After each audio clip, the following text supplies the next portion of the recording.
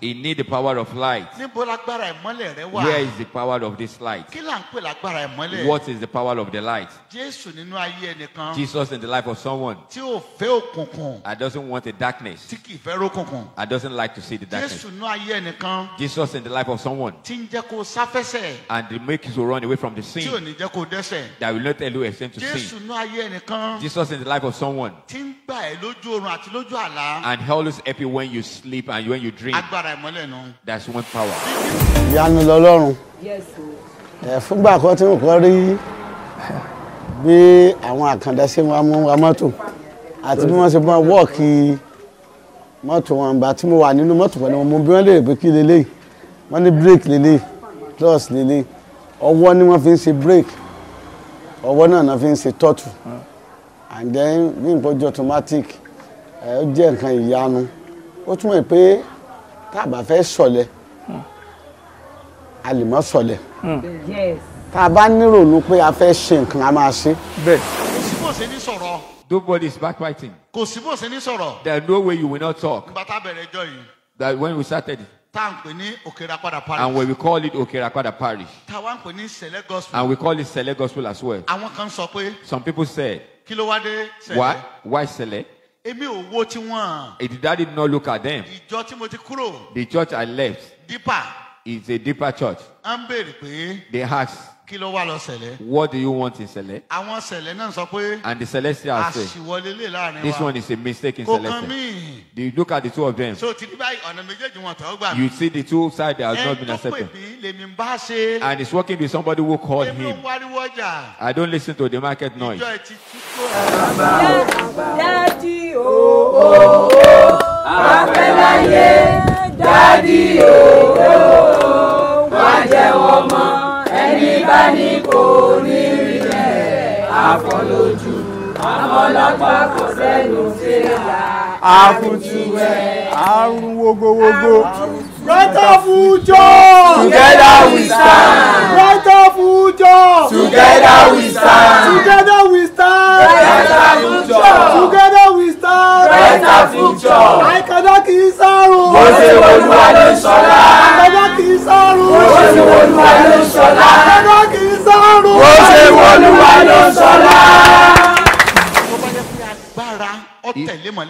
If the light power follow the light, the wizards are supposed to be fear you.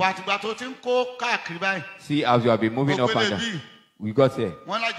They said the wicked. They said you should leave that place. When you get to another place, they said witches are there.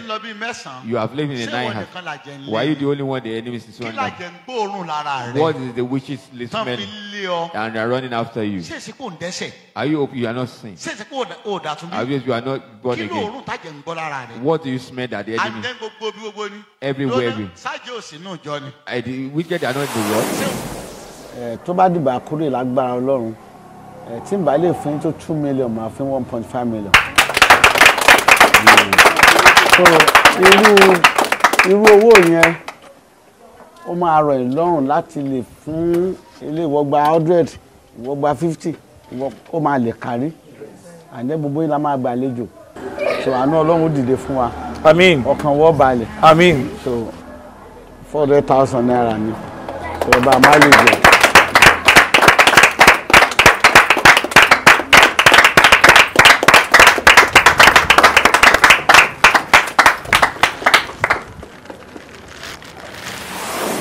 Come and pave way for me.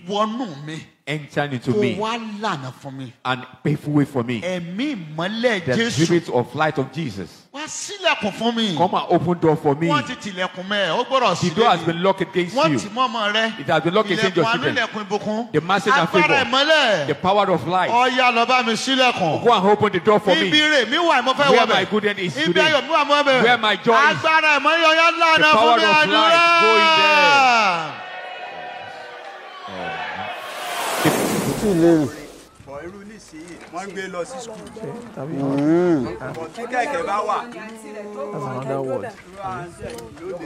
Yóò lè fi tì. Mama rẹ̀ ńkọ́?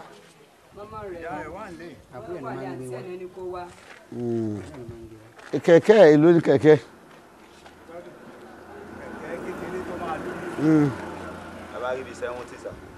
70,000. Okay. So there's a 70. Okay.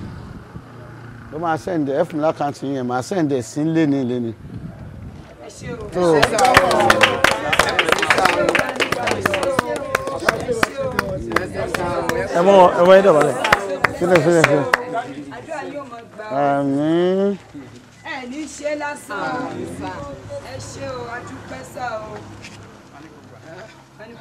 Can't you say thank you, sir? Mama send this in my one motor, Mama Bacano. Baba, what in Bellon, I do call you for a fair tiano, Tiaribala.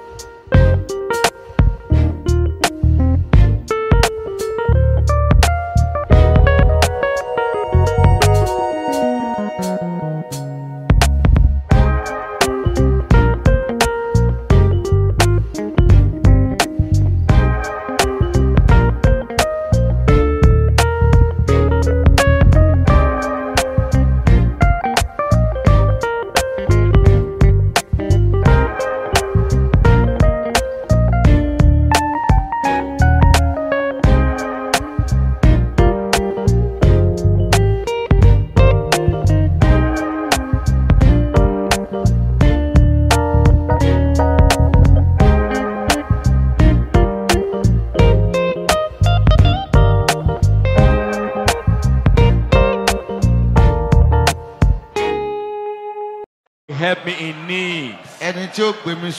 Somebody that will lift me up. Father, Lord, connect me to him or her this morning. Men or women, children or adults, is just to be my destiny helper. Father, Lord, I need your connection now. Lord, connect me to my destiny helper this morning. Let us speak to God. Talk to God.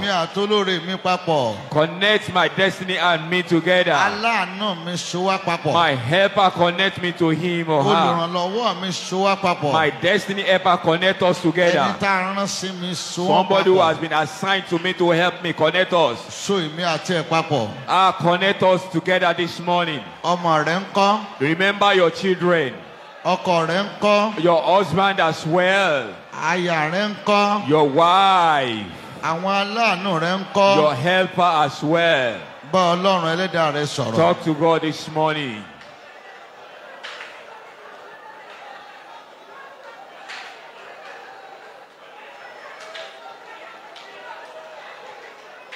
God should help me.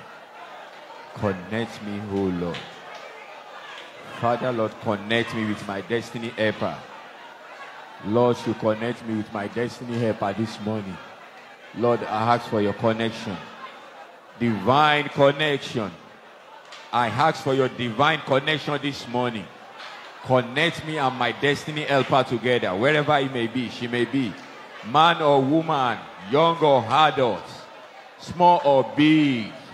Oh Lord, connect me this morning. I ask for your connection. Divine connection. Oh Lord, connect me from north, south, west, and east and north.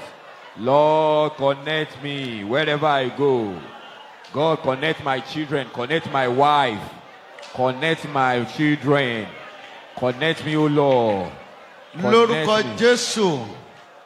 Olúwa wa. Amen. Amen. Amen. In Jesus' name. Baba wa tí ń bẹ lọ́run. Heavenly Father. A dúpẹ́ nítorí pé ẹ ṣe wá lóore. We thank you because you are so good to us. Ẹ dára púpọ̀ ní gbogbo ọ̀nà sí wa. You are good in every way to us. Ẹ jẹ́ Ọlọ́run aláyọ̀. You are the God of faithful joy. Ọlọ́run ìdùnnú. God that makes someone happy. Ọlọ́run olóòótọ́. God that is faithful in all his ways. Bàbá tí mo ń mú lérí iṣẹ́. God who fulfilled his promise. Ẹ tún lè jẹ́ ká rí ọjọ́ Tuesday àkọ́kọ́. Enable us to see the first Tuesday in the month nínú oṣù kẹsàn-án. in the month of September 2024. 2024. Bàbá mọ̀ lóore. Father, we appreciate you. Pẹ̀lú ọ̀pọ̀lọpọ̀ ń tẹ́ àlà kọjá. Everything that we have passed through. Ẹ pàpà pa wá mọ́. You still help us. Ọ̀pọ̀lọpọ̀ ìdojúkọ. A lot of challenges. Ẹ pàpà dúró tì wá. You stood by us. Ọ̀pọ̀lọpọ̀ ìpèníjà. You stood by us in the challenges. Ẹ pàpà dúró tì wá. You stood by us. Bàbá ẹ ṣé o. Father, we thank you. A mọ rírì yín. We appreciate you, Bàbá ẹ Lord. tẹ́wọ́ gbọ́ ọpẹ́ wa lórúkọ Accept our Jésù. thanks in Jesus' name. Lórí gbogbo ọkàn tó wà níbí láàárọ̀ Every yìí. heart that I heard this morning. Ayé kọ̀ọ̀kan. Every life. Ìdílé kọ̀ọ̀kan. The family. Lọ́kùnrin lóbìnrin. Men or women. Lọ́mẹ̀kẹ́ lágbà. Children on adults. Gbogbo wa fi ọpẹ́ fún yín. We all appreciate you, Lord. Apanupọ̀ pé ẹ ṣé. We say thank you, Lord. Bàbá ẹ gbọ́ ọpẹ́ wa lórúkọ Jésù. Amen. A ti bọ́ sóṣù kẹsàn-án. We are in the month of September now. Ọlọ́run ìmọ́lẹ̀. God of brilliantness. Ó yá tàn mọ́lẹ̀ rẹ̀. Show your light in our life. Kẹ́ ẹ fi pa gbogbo òkùnkùn. To destroy every work of the darkness in our Kẹ́ ẹ fi bà life. iṣẹ́ òkùnkùn jẹ́. Every work of the darkness in Kẹ́ our ẹ fi life. bà ayé òkùnkùn jẹ́. Destroy every work of the enemy. Lórúkọ Jésù ló ẹ ṣe bẹ́ẹ̀. Amen. Gbogbo ẹnikẹ́ni tí òkùnkùn bá múlẹ̀ bí. Everyone that the darkness is dealing with here. Òkùnkùn àìní. The darkness of unhaving. Òkùnkùn òṣì. Or poverty. Òkùnkùn ojú kan. Or stagnant. Òkùnkùn àwò bí ó bá dé. We see where you get to. Mo pa láṣẹ. We command this morning. Gbogbo òkùnkùn burúkú yìí. Every darkness in your kó life. jáde lára yín lórúkọ Come out Jésù. in your body in the mighty name of Jesus. Gbogbo ẹnikẹ́ni tán ti múṣẹ́ rẹ̀ lẹ́rú. Everyone that has become slavery. Tàbí ẹni tán mú ayé rẹ̀ lẹ́rú. Our life has become slavery. Lénìí. Today, Mo pàṣẹ. I command. Òmìnira kó wọlé tọ́ yìí. Release. Lónìí. Today, Ẹ sọ̀kalẹ̀ Ọlọ́run. come down, O Lord. Ẹ ṣiṣẹ́ ìyanu. Show your mighty work. Ẹ ṣiṣẹ́ àmì. Show a miracle. Ẹ ṣiṣẹ́ àrà. So wonderful. Láyé gbogbo ọkàn tó In the wà life níbí. of everyone that are Bàbá ẹ present ṣe bẹ́ẹ̀ lórúkọ here. Do so Jésù. in Jesus' name. Àwọn ọmọ yín. Your children, Ilẹ̀kùn àánú ó sì fún let wọn. the work of every open for them. Ẹ̀yin òbí. Your children, Ilẹ̀kùn ìrànlọ́wọ́ ó sì fún yín. the favor shall be favored. Ọlọ́run tí mo ń gbani. The door will help. Tó bá lè ṣàmì. If you can say amen. Yóò gbọ́ lágbàtàn lórúkọ We receive Jésù. in Jesus' name. He shall deliver you in Jesus' name. Ògo ni forúkọ yín. Glory be to God in the highest. Torí pé àgbàrá lórúkọ Jésù. For we pray in the mighty Olúwa name. wa. Amen, amen, amen in Jesus' name. Ẹ jẹ́ ká jókòó. We may be seated.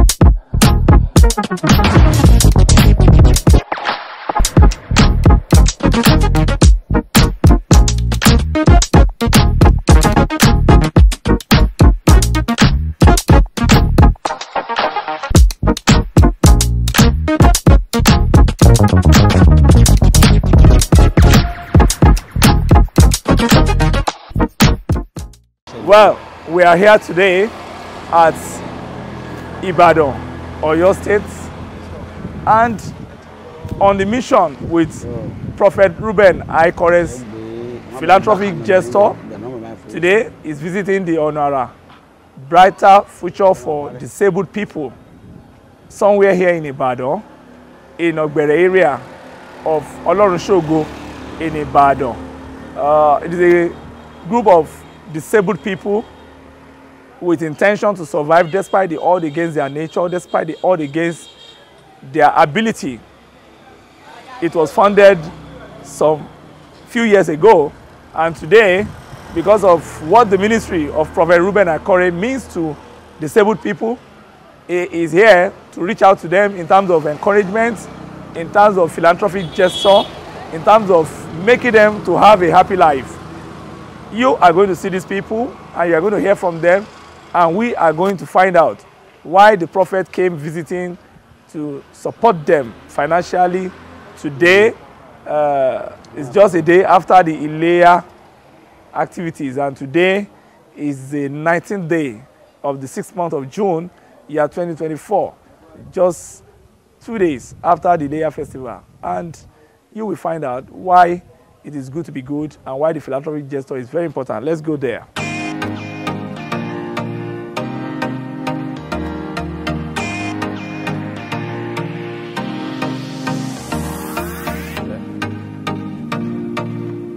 Well, this is the Onara Brighter Future people.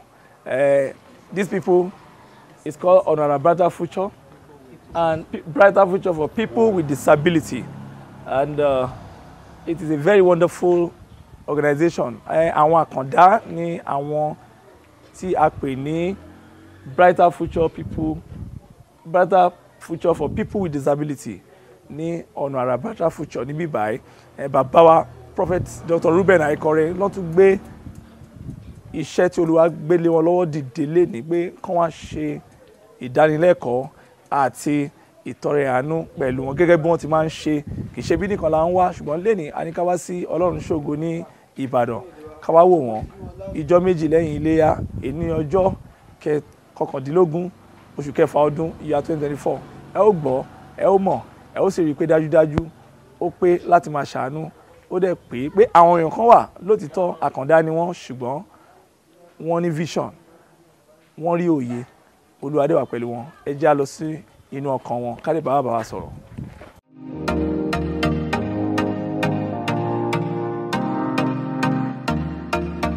A dúpẹ́ lọ́wọ́ Ọlọ́run fún àǹfààní tí a rí gbà lọ́wọ́ Ọlọ́run nírú àsìkò bíi eléyìí. Kì í ṣe pé a máa ṣe tàbí a dára ju àwọn ẹlẹgbẹ́ wa lọ, bí kò ṣe pé Ọlọ́run kàn tì wá lẹ́yìn, ó ń fi àánú rẹ̀ hàn fún wa. Ibi tí a wà ilé ní ẹlẹ́kejì tí màá wá bẹ̀rẹ̀, wọ́n wá dọ̀ mí nígbà kan nínú ìkórè ní November last year. Wọ́n wá sínú ìkórè wa, ibẹ̀ ni mo ti mọ̀ wọ́n. Mo ní láti organize pé kí àwọn èèyàn mi ó béèrè bí kí náà ń fẹ́ àti ń tán wá.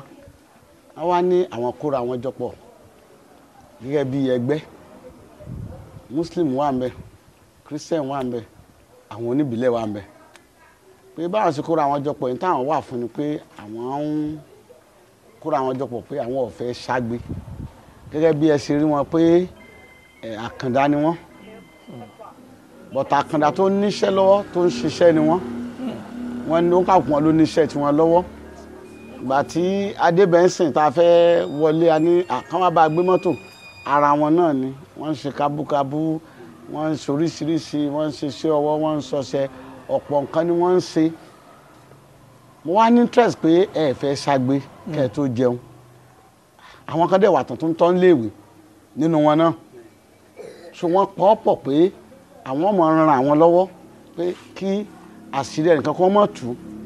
Ìyẹn ni mo ti wá bí ní ìgbà tí mo wá ní last time. But ẹni tẹ́ wá bá wo program yẹn, mo sọ pé mo sì máa padà wá. Ọ̀nà pọ̀ ni ló sì yẹ pé irú àsìkò ìlà ráyè wá. Àti pé ká tó lè rí àṣàbẹ̀ náà gbé wá kò dẹrùn. So torí pé wọn náà nífẹ̀ẹ́ sí irú àwọn nǹkan báyìí la ṣe rí wọn gbé wá torí ààyè ò gbà wọ́n. wíwá bí ta wá bí lẹ́ni mo ti promise wọn nígbà tí mo wá last time mo béèrè pé kí náà nílò kí ni wọ́n ń fẹ́ mo wá sọ pé ẹlẹ́rù ni máa ń gbẹ̀rù ẹni bí ó bá ti wúwo tá àwọn èèyàn bá kàn tẹ̀ fẹ́ dìde ìrànlọ́wọ́ fún wọn pé àwọn ilé ò fẹ́ ṣagbe wọn ò fẹ́ tọrọ jẹ wọn ò fẹ́ jalè wọn ò fẹ́ bọmọlúàbí wọn jẹ́ wọn wá kóra àwọn jọpọ̀ wọ́n ń tọ́ wọn àwọn kan ní yunifásitì wọ́n ń tọ́ àwọn kan secondary school láàrin ara wọn wọ́n sàn bá sí ara wọn tí ọ̀jẹ̀ kó tú mo wá ní kí ni wọ́n ní ìdìgbà náà wọ́n sọ fún mi pé àwọn máa ní tó 1 million naira pé láti fi ran àwọn kan lọ́wọ́ àwọn tán kọ́ṣẹ́ tán ń fẹ́ irinṣẹ́ àwọn tán fẹ́ máa ta nǹkan kéékèèké pé láti fi ràn wọ́n lọ́wọ́. Mo á promise ìjọ yẹn mo ní lágbára Ọlọ́run mo ní mo máa wá bí pé bí ṣe 500,000 naira ṣùgbọ́n lẹ́ni torí ọ̀nà pọ̀ 400,000 ni mo mú wá fún wọn láti wá fi empower wọn àwọn fúnra wọn náà sì máa sọ̀rọ̀ ṣùgbọ́n ẹ̀yin olùgbọ́ ètò yìí mo kàn fẹ́ bẹ̀ yín lórúkọ Olúwa gbogbo yín káàkiri àgbáyé amọ̀rírì yín o ara iṣẹ́ yín tó ń ṣe àti gbígbà àdúrà wa lórí yín ìgbàgbọ́ tẹ́ nínú àdúrà wa àti gbẹ̀kẹ̀lé tẹ́ nínú àdúrà wa ni mo fi ń rí ọwọ́ yọ o èmi ò ń ṣe wòlíì tí máa ń tọrọ owó láti fi ran ẹnìkan lọ́wọ́ mo gbàgbọ́ ní kí n gbàdúrà kan náà là inú tán bá inú àánú táwọn èèyàn bá fún mi pàdé àgbà inú ẹ̀ kí mi náà mú jáde kí n lọ pín jáde mo gbàgbọ́ nù yẹn ju kí n dúró sórí péjì pé ẹ jọ̀ọ́ ẹ bá mi ṣàánú fún àwọn èèyàn báyìí bíbélì sọ́nbẹ̀ kan ẹnìkan bá mi sọ bíbélì sọ pé ntọ́wọ́ ọ̀tún rẹ bá ń ṣe wọ́n jẹ́ kó wò sí ọmọ but fún àpẹẹrẹ tèmi bá fún ọ lówó ń sìn ìṣẹ́jú mẹ́rin ní iná tán kò tó ohun tí wọ́n fẹ́ ṣe ìdínú tá a fi ń gbé kámẹ́rà wá bá wọn tá a bá wá gbé bá wọn account number wọn ẹ̀ rí ń bẹ̀ ẹ lè fi tẹ́ bá fẹ́ fún wọn síbẹ̀ direct because fún àpẹẹrẹ school àwọn odi school àwọn afọ́jú tá a ti ń lọ ń gbóúnjẹ fún wọn káàsùn bá oúnjẹ 1 million lọ́bẹ̀ ìgbà tí ó bá tó àárín ọ̀sẹ̀ mẹ́ta ọ̀sẹ̀ méjì wọn á jẹ́ tán torí tó sì ní ìdísìpọ̀ ni mo ṣe máa ń gbé kámẹ́rà wá síbẹ̀ pé ẹ̀yin ẹlẹ́yinjú àánú káàkiri àgbáyé kẹ́ ẹ bá ràn wọ́n lọ́wọ́ ṣùgbọ́n mo gbàgbọ́ nú ẹlẹ́rù ni mo ń bẹ̀rẹ̀ bí ó ti wúwo ìyẹn ló jẹ́ ń wálé ní pẹ̀lú 400,000 naira tí mo fẹ́ gbé fún wọn lénìí pé tí n bá gbé fún wọn ẹ̀yin ẹlẹ́yinjú àánú kò sí tó kéré jù láti fi ràn wọ́n lọ́wọ́ o pọ̀ kì í ṣàkáǹtì tèmi o ẹ mọ́ fowó rán mi sí èèyàn kankan àkáǹtì wọn lè máa fowó sí ẹ lè ràn wọ́n lọ́wọ́ àwọn èèyàn tán kóra wọn jọpọ̀ tó wáyé pa níjọba gidi ni ó yẹ kí wọ́n tẹ́wọ́ gbà wọ́n ni àwọn eléyìí ti kóra wọn kó pé a fẹ́ mọ lu jìbìtì a fẹ́ mọ ṣe tọ́ọ̀gì a fẹ́ mọ jalè but wọ́n tún wá ń ranra wọn lọ́wọ́ wọ́n sọra wọn dọ́mọ ìyá ẹ̀sìn mẹ́tẹ̀ẹ̀ta ló wà láàrin wọn wọn ò kórìíra ara wọn àdé yẹn ló wú mi lórí pé irú àwọn èèyàn báyìí agbọ́dọ̀ dá sọ̀rọ̀ wọn gbogbo ẹ̀yin olùwò ètò ẹ jọ̀ọ́ ẹ bá mi dá sọ̀rọ̀ wọn wọ́n máa sọ̀rọ̀ jáde wọ́n máa sọ bàtàn bẹ̀rẹ̀ ẹni tó jó lórí wọn náà máa sọ̀rọ̀ but ṣé ẹ mọ̀ pé kò rọrùn kéèyàn kó èèyàn jọ báyìí understanding náà fi ń ṣe kò sí ẹnìkan kan nínú wọn tí ò ní nǹkan kan tó dàbí àkàndá lára wọn tá a lè rí nǹkan tọ́ka sí so ẹ jọ̀ọ́ nínú àánú yín Ọlọ́run dẹ̀ mọ́ ṣàánú yín àmín ẹ bá mi dìde ìrànlọ́wọ́ fún wọn ẹ bá mi ràn wọ́n lọ́wọ́ tẹ bá ràn wọ́n lọ́wọ́ Ọlọ́run lè ràn lọ́wọ́ èmi ò débi báyìí rí njọ́ mọ́kọ́ débi lálàkọ́ ìmọ̀ọ́kọ́ débi rí gbà ń bọ̀ lẹ́nu àníkan wá pàdé wa ni mọ́ bímọ́ so but ẹni tó lọ ń bá fún alágbára láti ràn lọ́wọ́ fún òun náà lẹ́nu kejì wa ká tọ́jú ẹ̀ mo dẹ̀ mọ̀ pé gbogbo ẹ̀yin olùwò ètò yìí àti ẹ̀yin olùgbé ètò yìí ẹ máa dìde fúnràn lọ́wọ́ gbogbo ibi tí a ti ń gbé àwọn kámẹ́rà yìí lọ fún àpẹẹrẹ àṣàbí ti bá mi lọ sí ọ̀dọ̀ àwọn afọ́jú àwọn school afọ́jú school òdì àwọn èèyàn náà kò sí nǹkan kan àwọn ọmọ tó sọ ẹgbẹ́ tí ìtàn lọ kójọ ní tiwọn ni because wọ́n ti believe pé wọn ò lè jẹ́ èèyàn mọ́ and then wọ́n dẹ̀ lè jẹ́ èèyàn kò sí tó lè dà lọ́la o and then àwa tá àjàkàndá kì í ṣe pé a mọ̀ ṣe ọlọ́nkàn fẹ́ràn wa ni so torí ẹ̀ náà nírú àwa tí nǹkan kan ò ṣe láti lọ́ mọ́ ṣiṣẹ́ láti wá mọ́ fi ràn wọ́n lọ́wọ́ irú ẹni tó ń lo kẹ̀kẹ́ ilé báyìí eré ìwò lọ́fẹ́ sáká àwọn kan náà ń lo ogi àwọn kan náà ń lo kẹ̀kẹ́ ẹ wò wọ́n ó lójú nǹkan lè ṣe mọ́ àwa la gbọ́dọ̀ di láti ràn wọ́n lọ́wọ́ mo dẹ̀ gbàdúrà pé búburú ò ní dé bá wa. Àmín. Ọ̀nà ọmọ là fún wa. Àmín. Ọkàn wọ́n balẹ̀. Àmín. So síbẹ̀ yìí ni alága hàn. Yes, we are going to speak with the chairman of the association. Àwọn bàbá wa alága tó ń kó wọn jọ, wọ́n ní ẹ̀rọ nípọn láti gbọ́ pọ́n, àwọn ni olórí tí wọ́n fi ẹ̀mí darí tó dẹ̀ ń fi òye gbé tí gbogbo wọn fi sopọ̀ tó jẹ́ pé wọ́n fi ṣọ̀kan tí Ọlọ́run dẹ̀ ń gbà fún wọn. Bàbá ẹ jọ̀ọ́ ẹ máa sọ orúkọ yín sà, ẹ dẹ́ sọ peter tí máa. A dúpẹ́ ní ọwọ́ Ọlọ́run. Mo dẹ̀ kí bàbá wa olùṣọ́ àgbà Reuben Aikore, ẹ ṣé ẹ kú tọ́jú wa. So a dúpẹ́ gan. Nígbà tí a kọ́kọ́ kó ẹgbẹ́ ìjọ, a wò pé ó ní tí n bá lọ ní bus stop àwọn kan máa ná 5 naira na 10 naira. Kí ni eléyìí? Èmi dẹ̀ níṣẹ́ mi tí mò ń ṣe lọ́wọ́.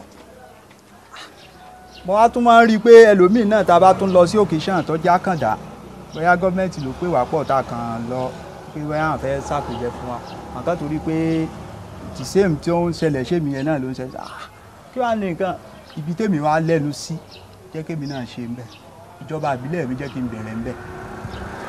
So bí a ṣe gbé àwọn ìgbésẹ̀ yẹn nìyẹn, gbogbo tó yẹ ká gba láńsẹ̀sì àgbà àtà ti ń lọ dójúlé dójúlé pé ẹ̀yin tẹ́ ẹ bá ní àkàndá ńlé ẹ má gbé wọn tọrọ bárà káàkiri mọ́. Ẹ má wá sí àpéjọ ibi tá a ti ń ṣe ìpàdé. So ìwọ̀nba tí Ọlọ́run bá fún alágbára ìwọ̀nba àwọn tá à ń ṣiṣẹ́ orí nínú wa aláwọn tó ń ṣiṣẹ́ ìjọba kọ̀ọ̀kan báwa náà tá à ń ṣiṣẹ́ aládàáni tiwa yìí náà à ń fowó àfi sponsor ọ̀pọ̀lọpọ̀. Nígbà táwa wò pé à ń pọ̀, so ẹ jẹ́ ká ṣe báyìí. Àwọn tí ò tí ì níṣẹ́ nu àkáwọn náà tó lè máa contribute torí àkàndé èèyàn pọ̀. Àìmọye ẹlòmíì wọ́n gbé sínú ilé tí wọ́n gbé bọ́ síta. Gbogbo àwọn iṣẹ́ yẹn làwa wá máa ń ṣe pé tá a kéde lọ́tún lósì pé ẹni tó bá ti ní ọmọ àkàndá ẹ gbé wá. Ìwọ̀nba tọ́lọ́run bá ṣe fún wa á ṣe fún wọn. So nípa adé eléyìí làwa náà ṣe wá bẹ̀rẹ̀ láti bẹ̀ pé ká wá sí ọ̀dọ̀ àwọn onídídùn ọlọ́rẹ̀ nígbà tí a gbọ́ àjọ̀dún bàbá wa a lọ síbẹ̀ wọ́n dẹ̀ tẹ̀wọ́ gbà wá bàbá ṣe wá dáadáa kọ́lọ́run jẹ́ kí bàbá pẹ́ fún wa. Àmín. Ẹ̀mí wọn ó gùn fún wa. Àmín. Kọ́ mọ̀ jẹun ọmọ inú ayé nínú àìsàn. Àmín Jésù. Torí bàbá in fact mo ti ń kan wòlíì mi ì tí ì ríru wòlíì tiwọn. Mi ì tí ì ríru wòlíì mi láìpẹ́ rẹ̀. Nígbà tí ọwọ́ àṣẹlẹ̀ báyẹn bá sáà ṣe gbé sí wọn wájú pé báyìí báyìí ni ó ń ṣẹlẹ̀ àwọn wà yọjú sí wọ́n dẹ̀ ìwà sọ́dọ̀ wa wọ́n ṣe wá dáadáa wọ́n bá tán tó bá ti ṣùgbọ́n wọ́n ṣe fún wa pé àwa náà tún dunnú àwọn tá a tó lè rò ní agbára nù wa a tún rò wọn ní agbára kọ̀ nígbà tá a wá wò pé àwọn èèyàn pọ̀ báyìí nìsín ó yẹ kẹ́ni kọ̀ọ̀kan àwọn tó bá ti kọ́ṣẹ́ tán ti mọṣẹ́ kán ra irinṣẹ́ àdẹ̀mọ́ bí gbogbo ìlú ṣe rí sìn la ṣe wá wò pé ká jáde síta ká ké fún ẹ̀yin èèyàn wa tẹ́ wà ní ilé òkèèrè. Àwọn èèyàn onídídùn ọlọ́rẹ. Onídídùn ọlọ́rẹ tí wọ́n lómi àánú àkàndé èèyàn lójú. So nígbà tí a ṣe báyẹn la fi wá wò pé ìwọ̀nba tó bá ti ń wọlé ká máa ró èèyàn kan 2 3 ká máa rú wọn lágbára. So tí wọ́n bá ti ra irinṣẹ́ tí wọ́n náà lè máa contribute tó yẹ pé tá a bá tún rẹ́ nìkan pé ó tún nídìí nǹkan àwa náà ò lè ṣe láàrin ara wa pé ẹ jẹ́ ká ṣe nǹkan báyìí fún lágbájá kó náà fi dá dúró ká sì gbọ́dọ̀ rí wọn lẹ́sẹ̀ títì kẹ́nìkan máa ṣàgbé káàkiri torí gbogbo nǹkan tó bá lè máa dọ̀tí àwùjọ kò dáa kí a máa ṣe kò tí ẹ kàn tí ẹ máa bá wa àkàndé èèyàn bẹ́ẹ̀. So nípa délé èyí tó fà á tí a fi kó ẹgbẹ́ ìjọ nìyẹn. Àwọn ìpèníjà àtàwa ní irú àwọn kọ̀ọ̀kan lè ṣe a ní àwọn ọmọ kọ̀ọ̀kan ní iléèwé tí wọ́n ní ìdígbé ẹ̀kọ́ ọ̀fẹ́ tá a nídẹ̀ẹ́ tó máa sponsor wọn gbogbo ẹ̀kọ́ ní ìsìn gbogbo ara náà làwọn owó ni so irú àwọn yẹn wọ́n wà àwọn kan nídìí àwọn nǹkan ìrìnsẹ̀ láì jẹ́ pé tí wọ́n lè máa lò ní skul wọn ẹ̀yọ àwọn tó nídìí crosses a ní àwọn aláǹputì artificial leg so tá a ní wọn dání ọ̀pọ̀lọpọ̀ wọn gan ni Yorùbá torí pé wọ́n ṣẹ̀ṣẹ̀ wọlé so yóò fi dàbí ẹni pé ó tún ṣe báyìí àtọ́rà pọ̀ gan. pé ẹ pọ̀ ẹ tó mélòó sà nẹgbẹ́ yìí. a sì lé ní 35. so a dẹ̀ tún ní àwọn opó òkè wọ́n ní opó tún wà láàrin.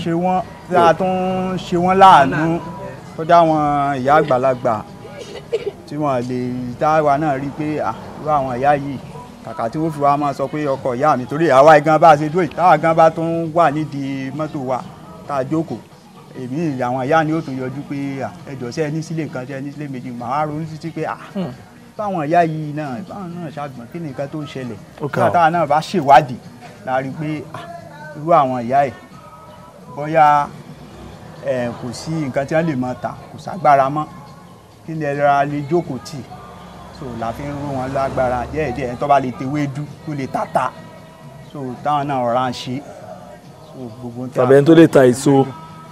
so bẹ́ẹ̀ ni bá a ṣe ń ṣe ní ibi báyìí nìyẹn mo dẹ̀ ní PA mi kan bí táwọn náà tó lè sọ nípa àgbà èèyàn bíi méjì mẹ́ta kan sọ̀rọ̀ bí PA yín àti àwọn mọ́mì àti bí ẹ máa ń ṣe ọṣẹ. à ń ṣe ọṣẹ à ń ṣe bàtà àwọn tó gbùdù tí wọ́n á ṣe kínní tí wọ́n gbùdù gidi tó pé tí wọ́n bá gbé kalẹ̀ bí fọ́rin kínní ni. so ẹ ní àwọn tó ní talent láti ṣe àwọn nǹkan bíi bàtà ẹ ṣe kúlíkúlí oh my god ẹ̀yin náà ṣe hair dressing phone accessory engineer tailor tó ń ṣe fóònù bó ṣe wà nìyẹn a sì ráwọn tó ń gun márúwá tó yẹ pé bí wọ́n ti ń lọ̀ páyì bẹ́ẹ̀ ni ń ṣèwé. rain bẹ́ẹ̀ mi ṣe wà yìí mò ń drive. báàlẹ̀ ok ń wa mọ́tò. mọ́tò mi náà wà lọ bá mi náà wọ́n bá a súnkó lójú ọ̀nà lẹ́ẹ̀kan. ẹ dẹ̀ lè wa mọ́tò sà. mò ń wa mọ́tò dáadáa. ìbàdàn máa wà á máa wà á tán máa. mo lè kó bí ìkórè èmi gan tí mo wà kọ́ rí. mi ò believe ẹ o. èmi mo máa wà á máa ní ìdárídájú yẹn kátó lọ. màá láì pé kẹ́ fídíò ẹ̀ gan. a máa rí ẹ jẹ́ kí àwọn bàbá wá sọ̀rọ̀ ní ẹgbẹ́ yín. mo kí wa kábọ̀ sí wákàtí ìràpadà ti ọ̀sẹ̀ yìí. I welcome you all to this glorious time. níbi tí ìran mi ò dé rí. Where my family has never been for good. mo bá yín yọ̀ pé wà ń bí láàárọ̀ yìí. I'm happy that you are here this morning. inú mi dùn pé o wà ń bí láàárọ̀ yìí. I'm happy that you are here also. mo mọ̀ pé o mọ tó wá ṣe mí. I know you knew what you are here to do. ó nídìí tí a fi wà ń bí láàárọ̀ yìí. There is a reason for coming to this place today. tá a wá sí yẹn ni ó di ṣe láàárọ̀ yìí. What we are here this morning to do. tó wà ń bẹ̀. So shall possible. mo ní tí o torí ẹ̀ wá yóò di ṣíṣe. What you came here for shall be possible. irú àsìkò bí èyí. A time like this. a nílò Ọlọ́run tí mo ń gbani. We need God who helps, who delivers. a nílò Ọlọ́run tí mo ń dáni lóhùn. The God will answer the prayer. a nílò Ọlọ́run tí mo ń dá sọ̀rọ̀ ẹni. We need God who answered your prayer. níwọ̀n ìgbà tí ayé ò tí ì parẹ́. When the world has not ended. Ọlọ́run sì nífẹ̀ẹ́ sí ayé. God still loves this world. ó sì nífẹ̀ẹ́ sí àwọn tó ń gbénú rẹ̀. And he loves the people who live in therein. àwa là nífẹ̀ẹ́ rẹ̀. We are the one who doesn't love God. ṣùgbọ́n mo kò ń gbọ́ wà ń bí láàárọ̀ yìí. But because you are here this morning. ọwá fún ìdí kan ni. You came from a purpose. ọwá ń torí nǹkan kan. You came for a reason. nítorí ẹ̀ wá ní ìdáhùn àdúrà. And you are here because you want God to answer your prayer. ìyípadà. Turn it around. ní gbogbo ìhà. In all way. láàárọ̀ yìí. This morning. màá bá yín sọ lórí agbára ìmọ́lẹ̀. I want to talk about the power of lightning. agbára ìmọ́lẹ̀. The power of lightning. òkùnkùn ń ṣiṣẹ́ nínú ayé yìí. The darkness was in this world. ó dàbí ẹni pé ò sí ìmọ́lẹ̀ mọ́. It's as if there is no lightning in the world. ìmọ́lẹ̀ wà. There is. ṣùgbọ́n. But. agbára ò sí nínú ìmọ́lẹ̀ wa. But there is no power in it. ẹnìkan lè ní ìmọ́lẹ̀ nínú. You might have a brightness in you. But the life you live is difficult. You might say you have a brightness in your life, but the life you live is not okay. In the presence of the Lord, the power of the brightness. There is 3 power in it. The first one is faithfulness. Faithfulness. The second one, the power that speak, and it shall be so. Speak and it shall be so. The third one, the word of commandment. He has a commandment with you. He has a commandment for me. He has made a commandment with you. He has made a commandment with me. But the darkness doesn't allow people to see themselves. The darkness doesn't allow people to be able to see themselves. It doesn't allow your destiny to see you. It doesn't allow you to enjoy your life. It lives in the world. Because it's not meant for the heaven. The darkness is meant for the heart. What we created it is for. When it's dark, to go and sleep. When it's dark, to go and sleep. But the darkness, the devil is an enemy. The Satan is using the darkness. Where is the power of this darkness is? Where is the power of this brightness in you?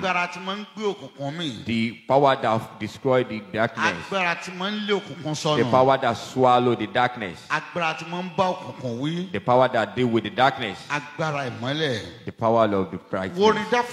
Let's see the book of David. Psalm. The book of Psalm.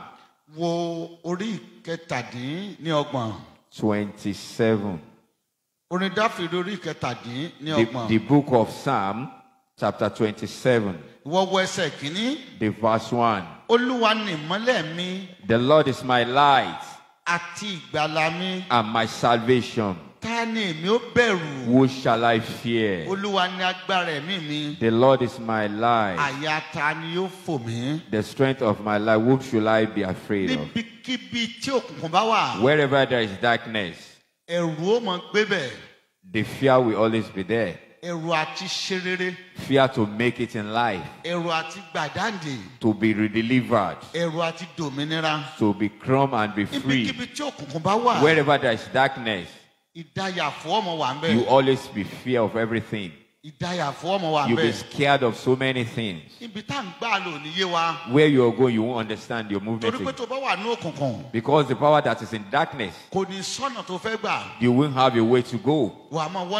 You'll be looking for where to pass. Some people are in the darkness. That's the reason why you couldn't get to where you're going on time. Who actually put you in this darkness? The enemy. Your enemy of light. You must take the power of this light this morning. The power that is in this light. The power that covers this light. The power that heals the blind. Anytime you are in this light, we're always happy. You will see ourselves. We can see the clothes we wear. We look at how we look. The husband and wife married themselves. They are in the darkness. They got married in the darkness. There is no light in them. They cannot see each other very well. Some people are in the church. They didn't know they are in the darkness. But they thought it was in the light. That kind of church will not enjoy it. You cannot enjoy your pastor or your prophet or the evangelists in that church. Might be living in that and you might not know. You won't even know. You won't be able to enjoy your life. The light is always good. And Jesus is the light. Before Jesus came, you have been talking about light. And after he came, we spoke about light. He's the one that we call light. Let's see the book of David here. This man, he has a challenges. He has so many challenges with his men. The same family. Because of his glory. You have challenges as well. A lot of challenges. Your husband or your husband has challenges as well. Even your children. Because of the goodness he has. That thing he brought in the world. Enemy can easily see the light in people. Those who live in darkness can easily see your light.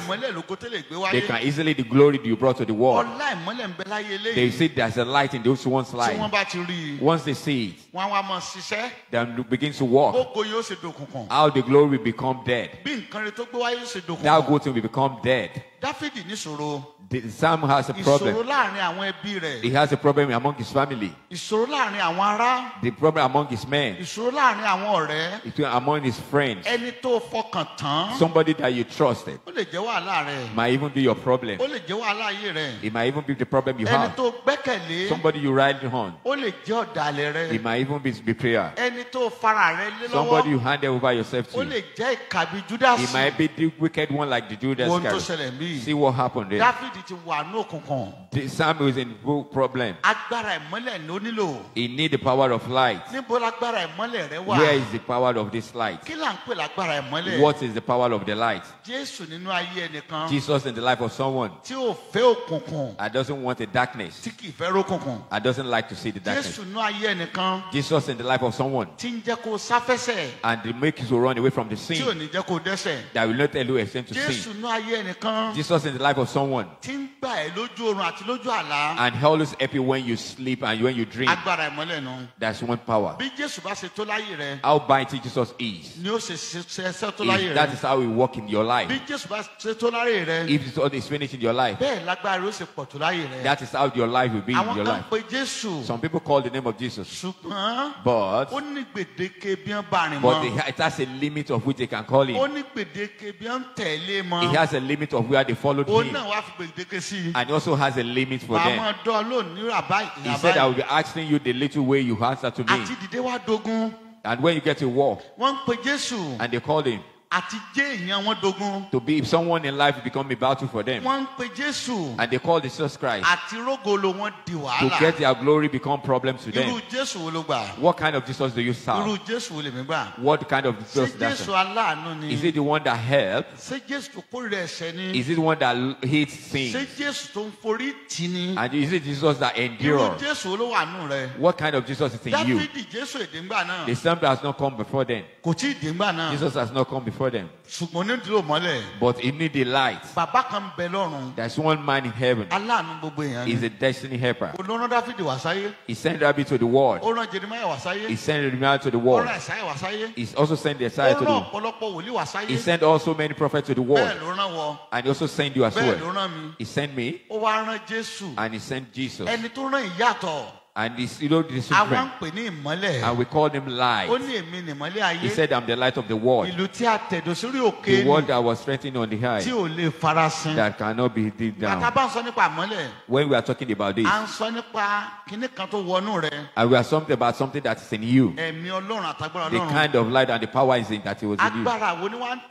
And what kind of it that back it up? And the people doesn't know the power of God. But they are running away from the enemy. They are heavy the enemy. They are heavy the death. They are scared of so many things. Do you have this Lord of light in you? Is it the power is enough for you? If it's in your life, this power is in your. You cannot put down God's hand in you to answer to our prayer, to touch our life, to visit our life. There is one power in heaven.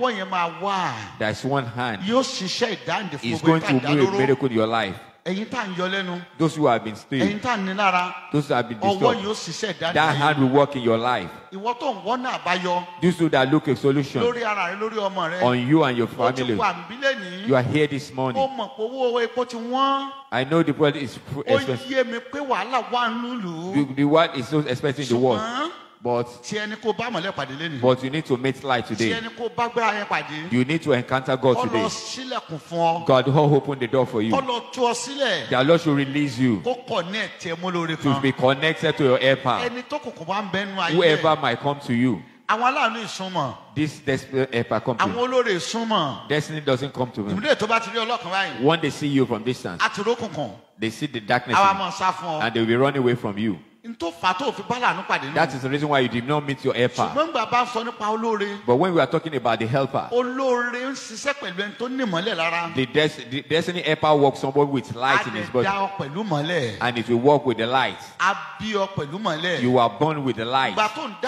When you grew up and they covered your light, that hand will be removed. In your body, on your children, the wicked hand will be removed. The wicked hand of the enemy will be removed. Light or power of the light. God is my light. The Lord is my light. You can see. You are in the problem that you don't understand yourself. The situation where you don't understand yourself again. You don't know where to face anymore. You have tried, but it doesn't show. You make effort, but the mercy does not speak for you. You try all the possible best, but the body does not open. You try, make effort. You did not see the turn there. You are asking yourself. You are just making an effort. But some people doesn't have work. You went to school. You make effort. The work that is working doesn't even satisfy you. And it does say today. But maybe you are a youth today. You are a youth as well. You are trying to survive. You are trying to marry. But no bed in your house. Even your room, no one can live there. You are 35 years still lives with his parents. You need a light in your life. Not only light. The power that follows the light. The power that covers, back it up. The psalmist is in the problem. The problem of the enemy. And the wicked one. And the family that's all. And the way you go, you come back like that. You are in the problem. The way you go, you come back like that. They will not allow you to achieve anything. Somebody went to overseas. Can he as well come back without anything? You might be somewhere where you enjoy. If you have darkness in your life, they will not allow you to achieve anything. And there's one power today that help you from the darkness. And the Lord is my light and my salvation. The salvation of my heart. We are talking about changing of your heart. Touching your heart. The hand of God to touch your heart. To change your heart. And renew your life. And take you to where you've never been to. There's a special place for you up there. It is yours. Amen. Until you get there, they will not allow you to rest. The word that is battling you around needed to put you to a better place. If you can listen to the word of God, if you can listen very well, the battle always push. We push you to our destiny. But we're always tired. We always rely. That is why we didn't get to where we need to. But today, everywhere you need to be, somebody who is there, we need to pull him down.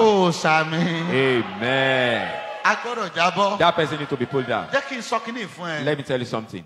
Jesus is in the world. John the Baptist was in the world.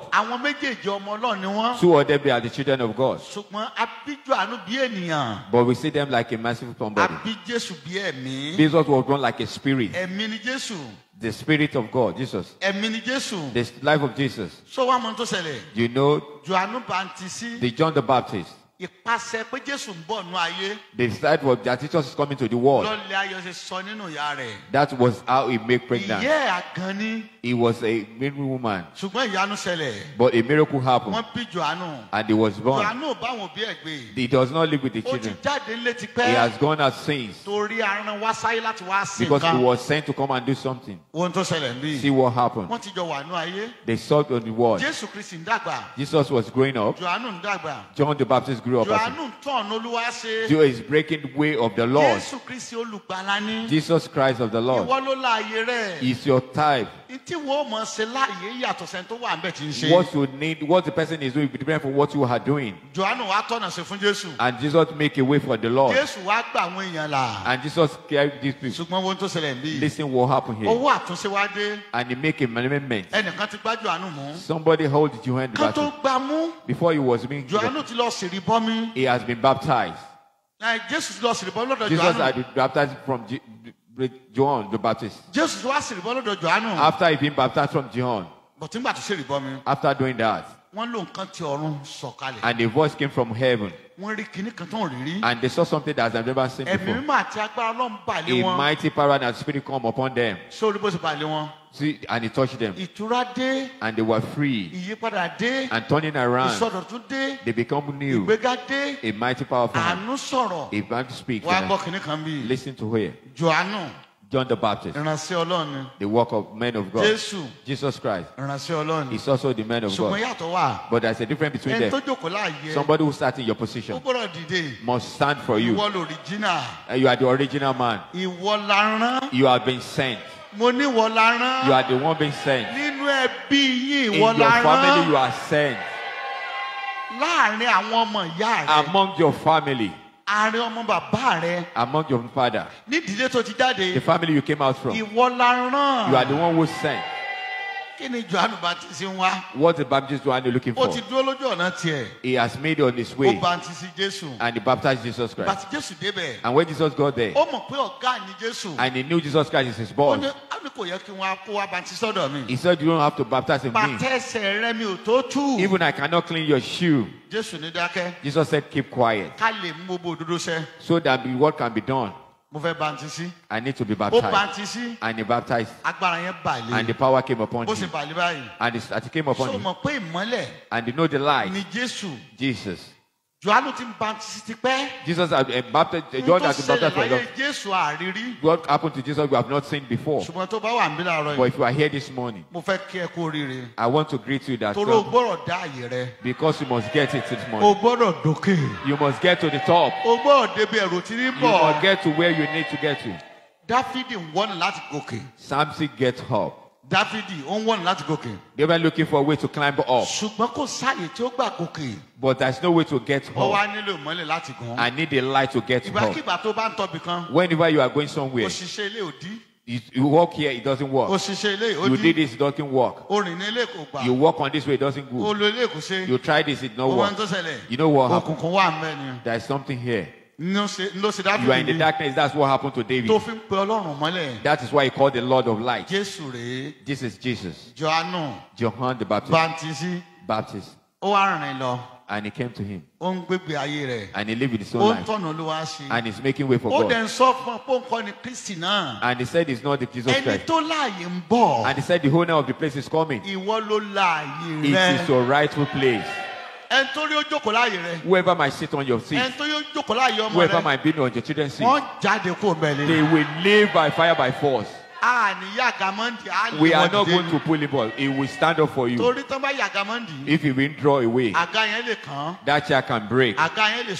That it can fall. Before they arrange it, it might be too late. He will be sent off from the chair. Whoever is disturbing your life, who is living my life, who doesn't allow your children to survive, today, heaven will send them off. You know what happened? John the Baptist. Somebody has captured him. Has been locked up. You know people are so wicked.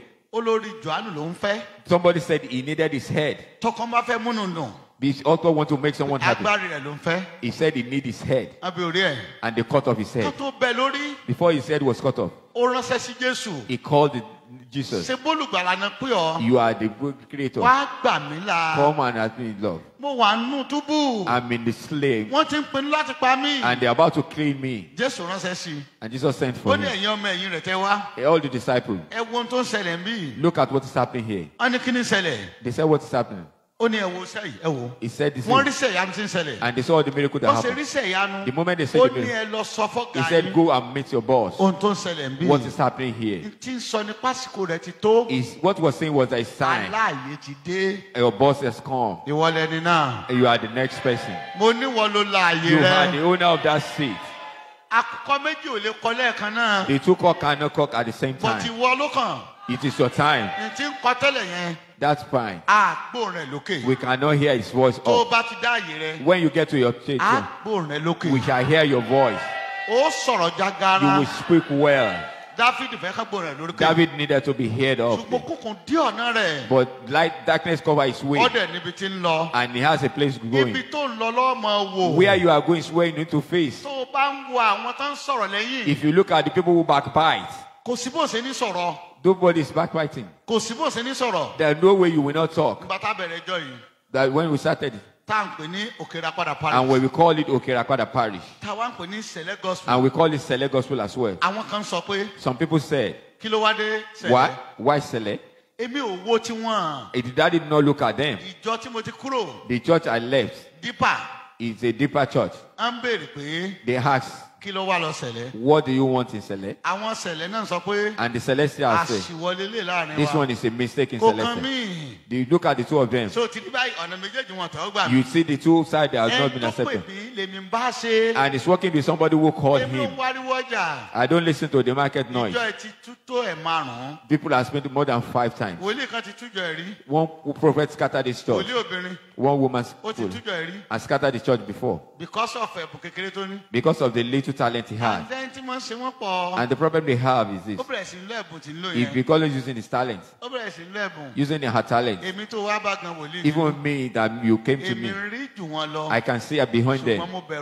But I fear God. The second one, I want to get to the heaven at last. The third one, I will not put my hand in the dirty things because I have somewhere to go. It might be take my take, but I will still get there. It might be quick, but I get there. But we have a lot of people today. Yeah, I don't have a shit with that. Let them say whatever they like. God will do good there. This one preach this one. Why did he go back to Cele? And this one speak like this. What did he want in Celestial? Somebody sent his money to me. All the children are in America. And the woman came to visit daddy. And the student said, what is daddy looking for in Celestial? What do I look in Cele? If you won't see me, I'm indebted when I was in deeper life. But I knew the truth. And I was under the truth. But they did not let me touch the money. Truth without money is a fake. You are sleeping. Truth without money is a fake. You must become someone in life. Our father is a big man. I'm talking about the father in the heaven. No, the one is a big man. How will I spare him? That I broke him up someone. But I became to indebt. And God spoke to daddy. You are not in the right position. You need to cross to a celestial church. A white garment church. They have a different denomination. And where I left. And once they believe he wants to go to celestial, you have a black slider. They use one another against.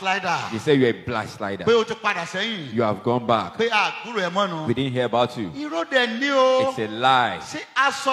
It's said, this garment, can this in my heart? What I knew of wearing, the clothes that be recognized is just this.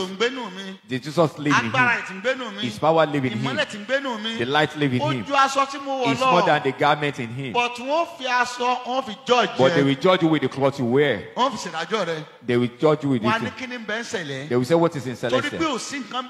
Because there is nothing there, that's why I came to that place. Because there is nothing there, that's why I came. I want to bring what is not there. And the man said, Daddy, my children said, what do you want in Cele? What are you doing? With the truth and the word of God that you know. The life you live. I said it's more than that. I now in my rightful place. I've been in someone's place. Holy Ghost Church. 7 churches. On 7 lies. Daddy left with his son. He cried. And I've been disappointed from them. After creating a church, establishing 7 churches. And the battle that faced you. The battle that faced you. Not that you wanted to put in your right position. It will put. It doesn't come easily. It's so tight. It will make you cry. But God has a place for you. I did not listen to what they said. I did not listen to what people are saying. If you are on the ground, you'll be hearing the smelling the people on the ground. If you're on the ground, you're not able to rise up. The people say this. Did you hear what they say about you? This is what they said about you. This is what they say about you. It is people who are on the ground that hear what they said about them. They don't want to leave that place you have. And you need to climb up. Because Jesus climbed up.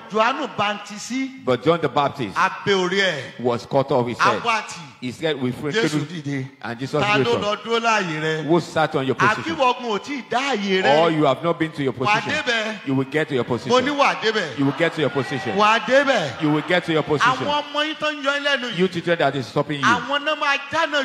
They will be the president that the Lord will leave them. I trouble my parents. I trouble my parents as well. I messed my family. I messed my in-law as well. Do you know what happened? When I'm in debt, they will go and carry my mother. Here when I'm in debt, they will go and carry my in-law. When I'm in debt, what is the business with my in-law? They say it's somebody who caused the problem that they carry. But Daddy run away from Mokakeke. To Oshogbo, from Oshogbo to Lagos. Because of what? Why am I running? Because of debt. When he got to Lagos, he met his wife, and we met them, not knowing. And the kind of love, at times it's one that will take it. It's better you take care of your children. Listen to this. Your husband of yours is your son. Your wife-in-law is your daughter. But people don't think like that. If that man needs to leave, he will leave. And my father, he said, my son, one children cannot come and kill me. But father-in-law, this son-in-law is my son. And I have somewhere to do. But they don't want daddy to get away. I did not get there. But I knew I would get there. You too will get there in Jesus' name. Battle everywhere. Your battle. Your battle want to put someone who is in your position away. When the battle comes, you need to pray. And daddy said, I will stop in debt. I decided. When he gets to Cele, begin to serve Lord. And the first look at him. And who's your boss? Where did he learn from? Who taught him how to do? Who gave him a anointing?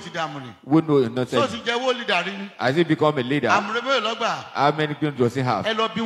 Ask them. Did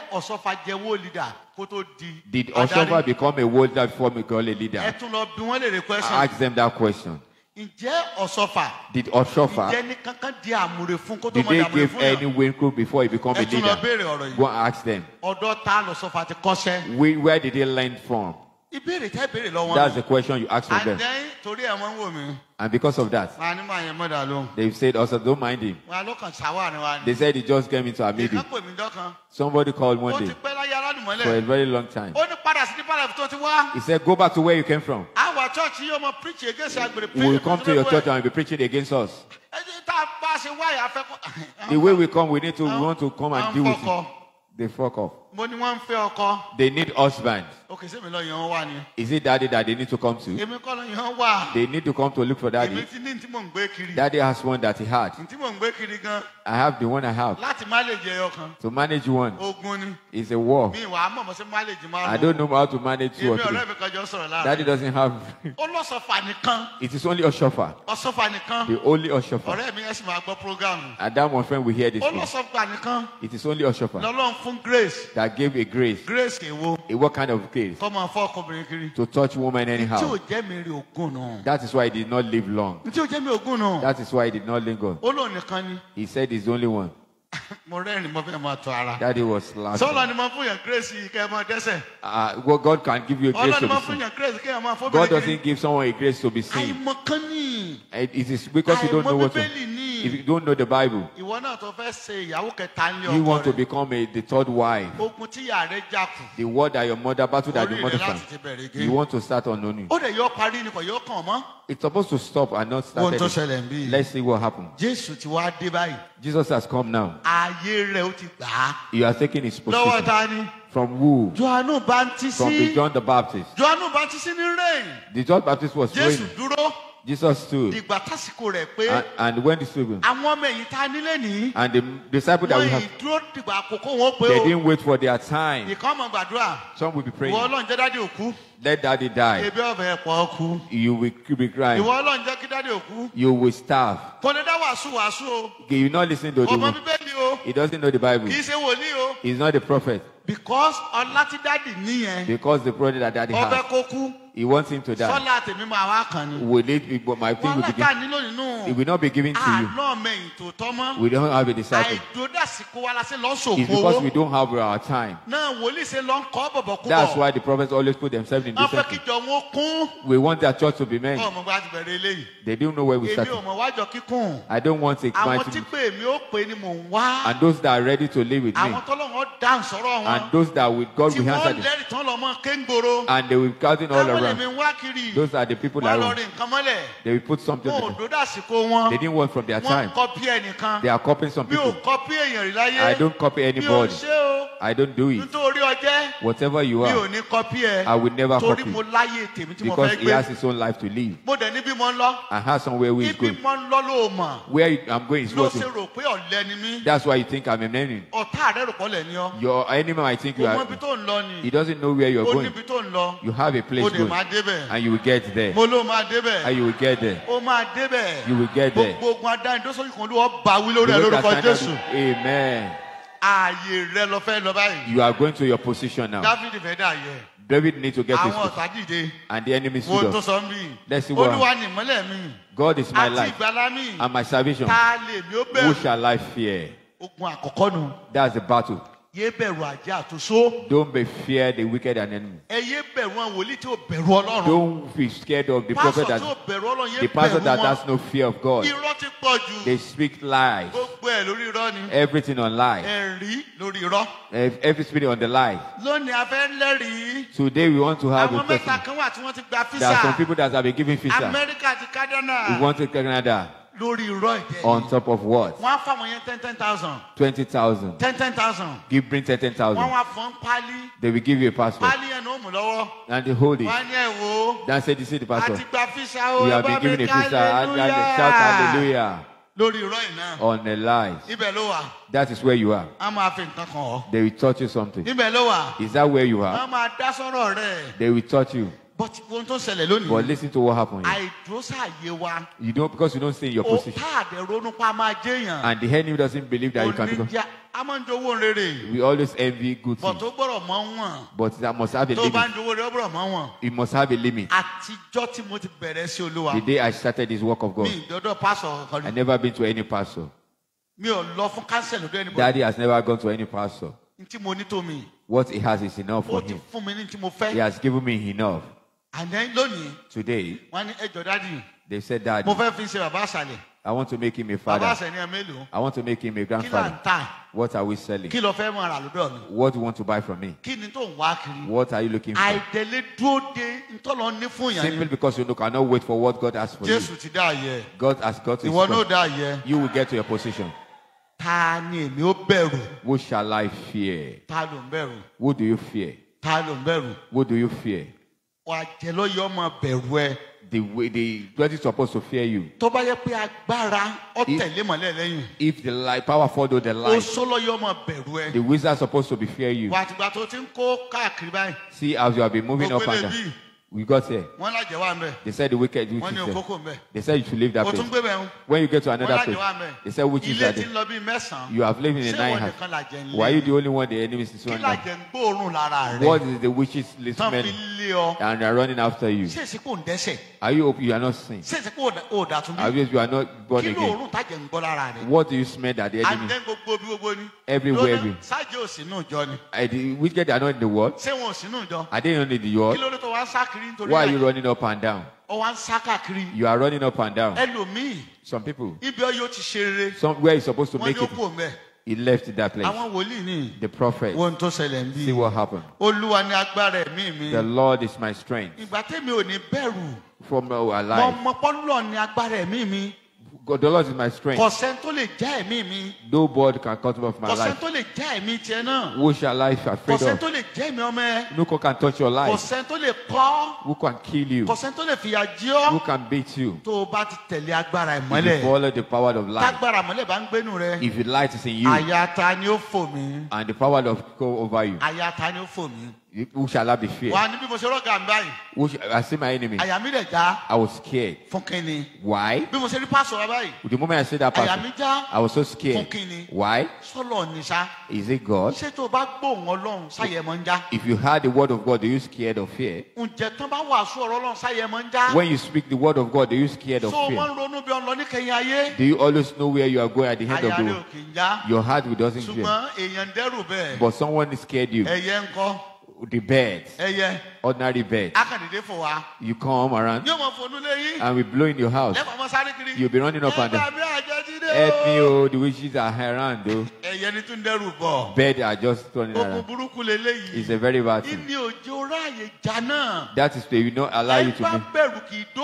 Somebody who is scared doesn't get to the top. Somebody who is fear is on the way to heaven.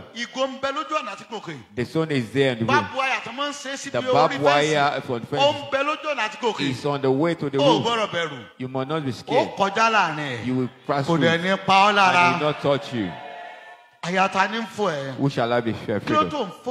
Why are you afraid?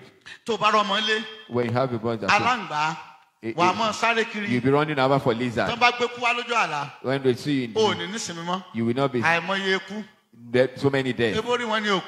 They are crazy. Somebody who brought dots on you doesn't.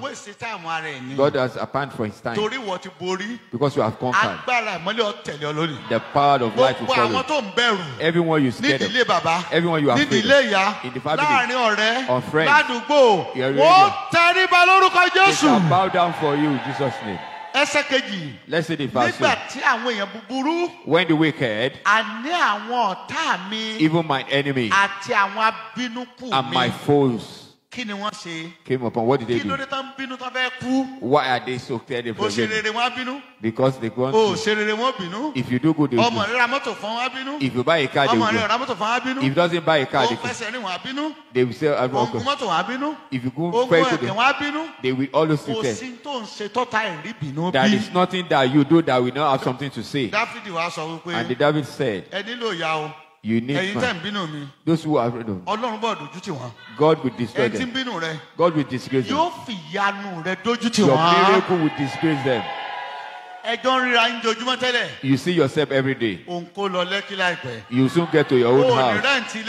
You will not even live there. Your children will grow up. All you this youth. A good job will come upon you. You see those people who are afraid of you. Against you will now see you. They will begin to talk about you. Don't make friends with them. Just be looking at them. Be throwing the remnants to them. The remnants of purpose throw it to them. Remnants of bonds throw it to them. And you have a throw it to them. Because your enemy is your enemy. Because not because they are close to you, because they love you. Enemy is your enemy any day. Somebody will block your way. That say your children will not become someone. God will disgrace them. And those that owes me should encounter me.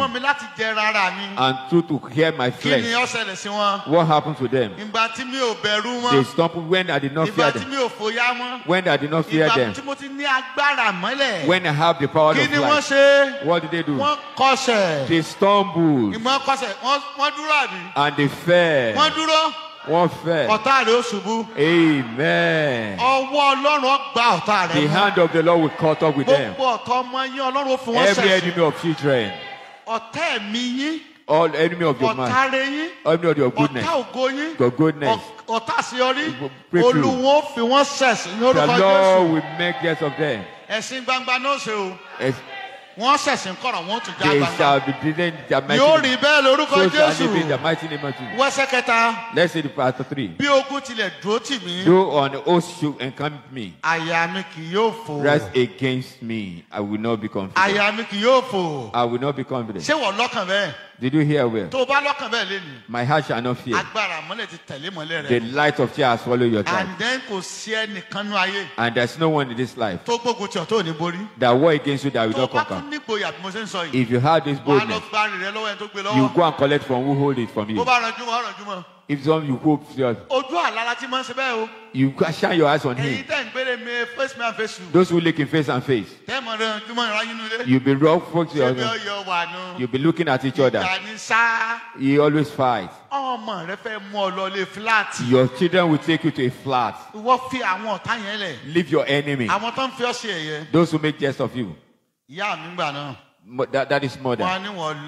They will say, oh my God, what kind of son is this? That is the one they are talking about. What kind of useless son is this?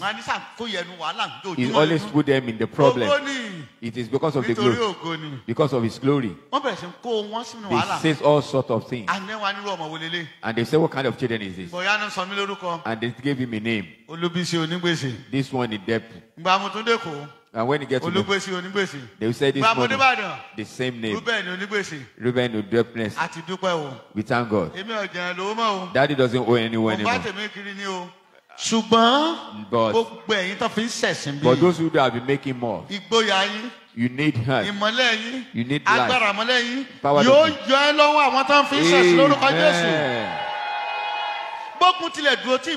and should encamp me. My child fears me. My wife, my husband. I shall not fear. I shall not fear. Though war should rise against me, the war has not risen against me. The Lord will talk on me. I will be confident. In this I will be confident. Do you have confidence? Your mind is not there anymore. He has strength. What to eat in the food. Some people, you slept and the sheep. The grooming. Don't go and you know where you always go. I want to go and bring your money. Daddy has done that before. You shall be blue. Daddy always going to mountain. There's one mountain in Monia. I will not tell you the place. Because I should tell you the place. He did like you. He will sleep between his office. You see that? Don't let me tell you that. And then And those who I hold, he said, I'm going to get it. What money do I need to collect? What do I get there?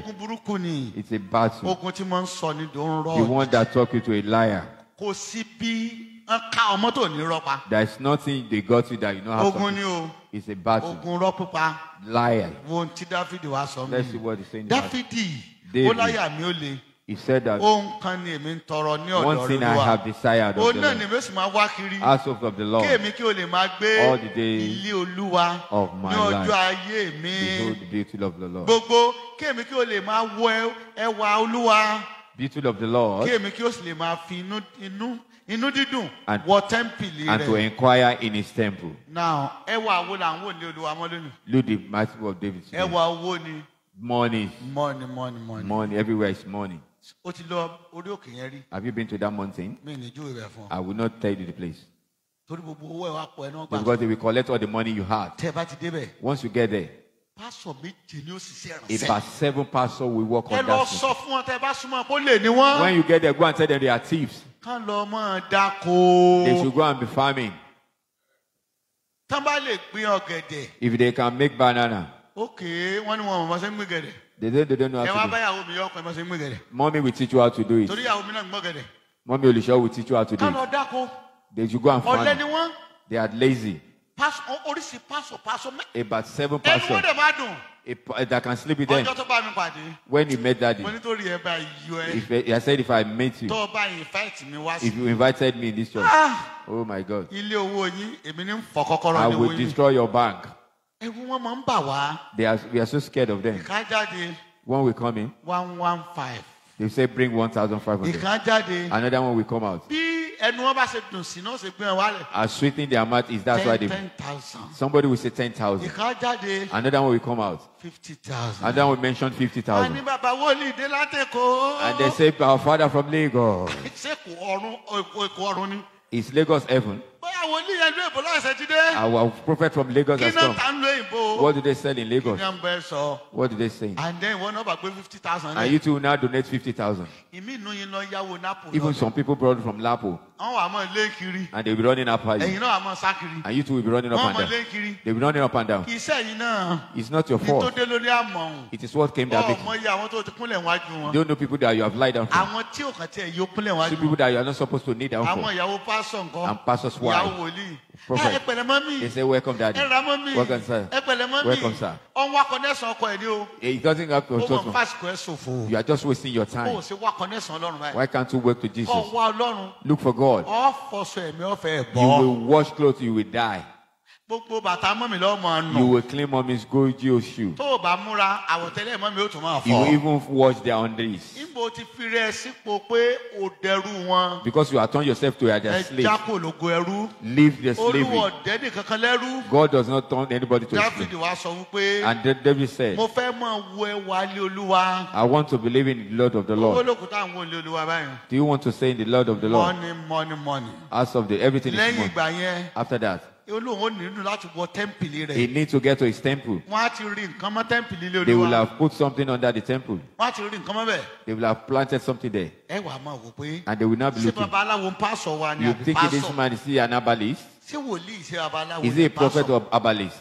And the herbalists got an elbow because they're using their power. If you've said their soap online, the herbalists will not be happy with you because you said your pastor and you are selling the black soap. Let's see the chapter 5. For in time of trouble, he shall hide me in his pavilion, in the secret of his tabernacle. Shall he hide me? He shall set me upon on a rock. On a rock. Stand up and let us pray. Ayé ti sọ, àwọn èèyàn ti sọ, gbogbo àwọn tó bá ń ṣe wọn sọ oríṣiríṣi. Wọ́n ní ìkànnì ẹ máa ń dá màlà dúró fáwọn bí ẹ rà bí kan jẹ́.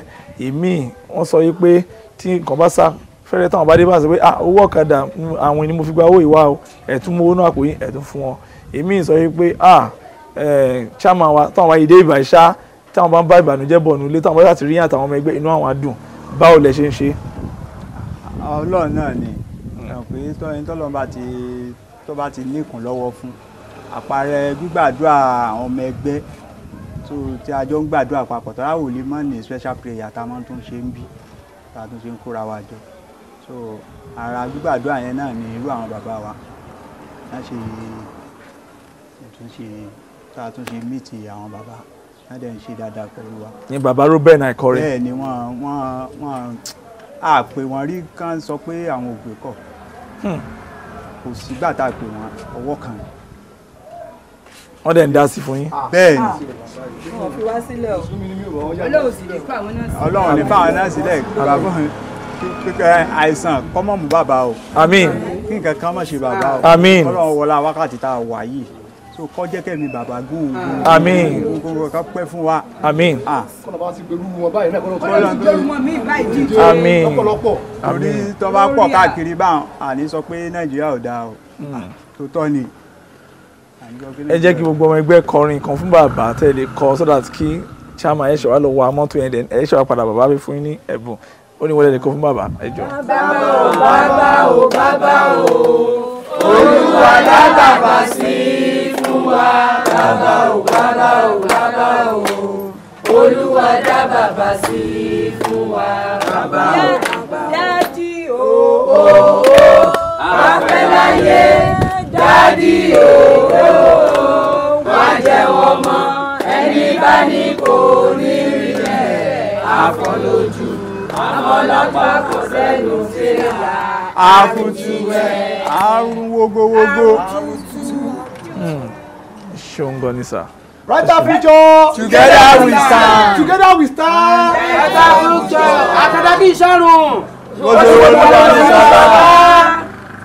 Àkàndá kì í sàrùn. Bó ṣe Olúwa ló ń ṣọlá. Àkàndá kì í sàrùn. Bó ṣe Olúwa ló ń ṣọlá. Olúwa ló ń ṣọlá. Àkàndá kì í sàrùn. ẹ jọ̀ọ́ ẹ bá mi sọ àwọn kíní ẹ lẹ́ẹ̀kan sí Brighter future àti àkàndá kì í sọ̀rọ̀ ẹ tún bá mi sọ bí ẹ méjì mẹ́ta sí ẹ jọ̀ọ́. Brighter future. Together we stand.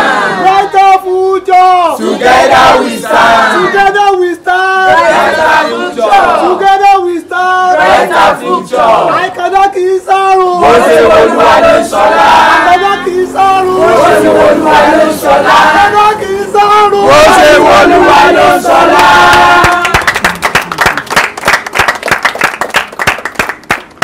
ẹ jẹ́ kí dáàdì fẹ́ spell bí ẹ ṣe fẹ́ wa mọ́tò yẹn ẹ máa wà á lọ dẹ̀ ẹ wà á bọ̀ dẹ̀.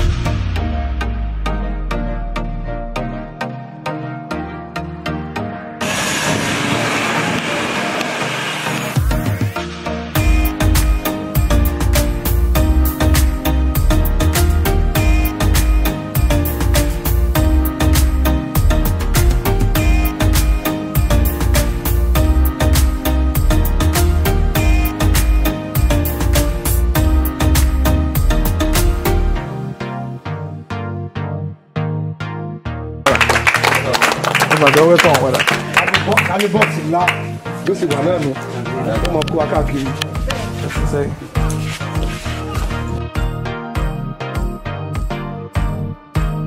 ẹ pa àwọn tẹ́wọ́ fún chairman ẹjọ́ láti marvelous feats.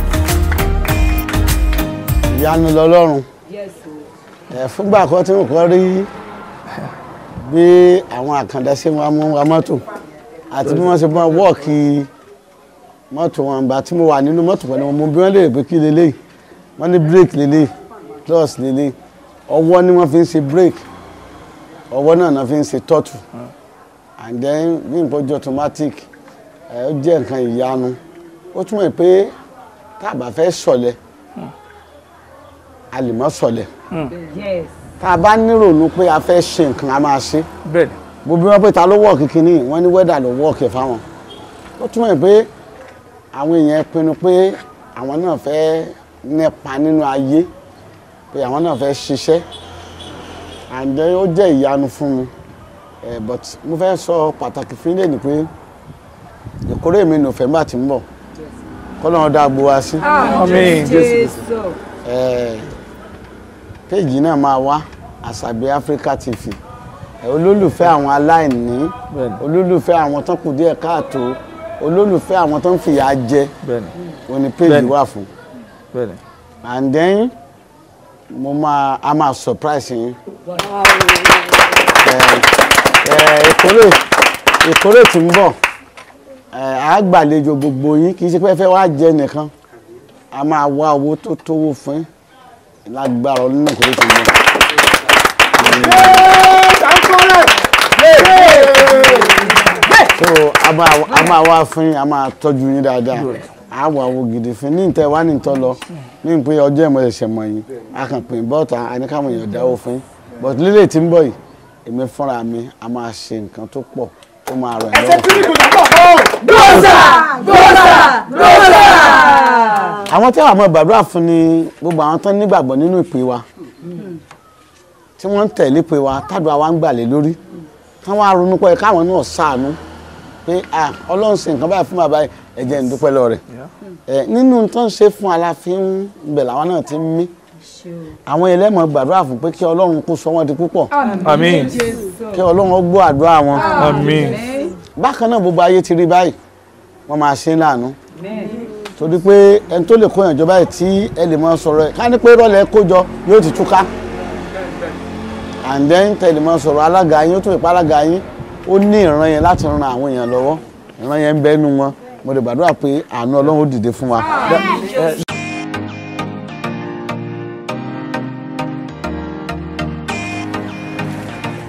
400,000 ni mo bá mú wá mo rántí pé gbà mú wá last time mo ní lágbára lọ́n bí 500 but ọ̀nà pọ̀ 400 mo bá mú wá lẹ́nu kí ẹ fi wo tí ẹnìkọ̀ọ̀kan yín lè ṣe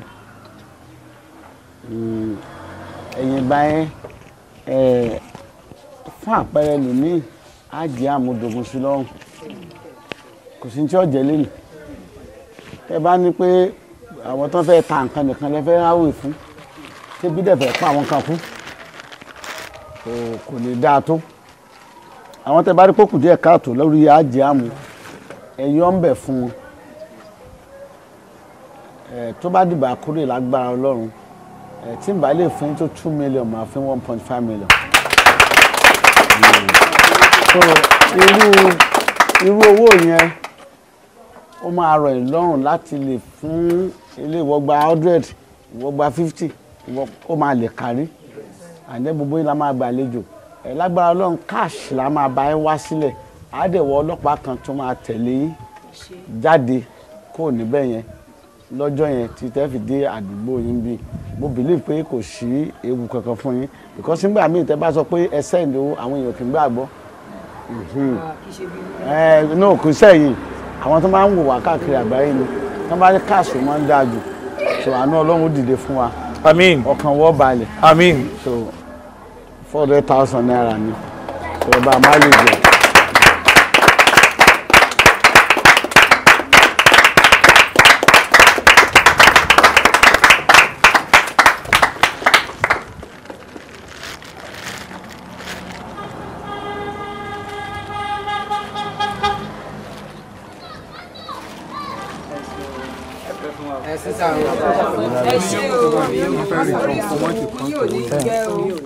ní orúkọ Brighter Future People with Disability ọ̀nàrà adúpẹ́ ní ọwọ́ bàbá wa òní olùṣọ́ àgbà Aikore so inú wa dùn lọ́pọ̀lọpọ̀ so gbogbo àwọn ọmọ ẹgbẹ́ mi náà mo sì jẹ́rìí pé ẹlẹ́dàá gbogbo wọn náà ó ṣàdúrà fún bàbá so gbogbo àdúrà tá a ti wá ń gbà látàárọ̀ àti táàtù mọ́ ìgbà lẹ́yìn ìgbà àwọn ọba tó sí bí yóò mọ̀ wọn. Àmín Jésù Kristi. torí pé ẹni ẹlẹ́yinjú àánú ló wí bẹ́ẹ̀ ṣe bẹ́ẹ̀ ni wọ́n wí bẹ́ẹ̀ wọ́n dẹ̀ ń ṣe bẹ́ẹ̀ so bàbá dẹ̀ tó ń tẹ̀síwájú Ọlọ́run jẹ́ kẹ́mi bàbá kó tó gùn sí wa. Àmín Jésù. pẹ̀lú àlàáfíà. Àmín. pé kí nǹkan kan má ṣe bàbá. Àmín Jésù. bàbá. Àmín. nípa eléyìí mo wá dúpẹ́ gan lọ́pọ̀lọpọ̀ lọ́wọ́ yín pé iṣẹ́ ìrànṣẹ́ yóò tún máa tẹ̀síwájú. Àmín. kì í sà ẹ ṣé sà. so àkáǹtì wa Brighter Future People with Disability 00 96 81 46 09 Sterling Bank Brighter Future People with Disability account name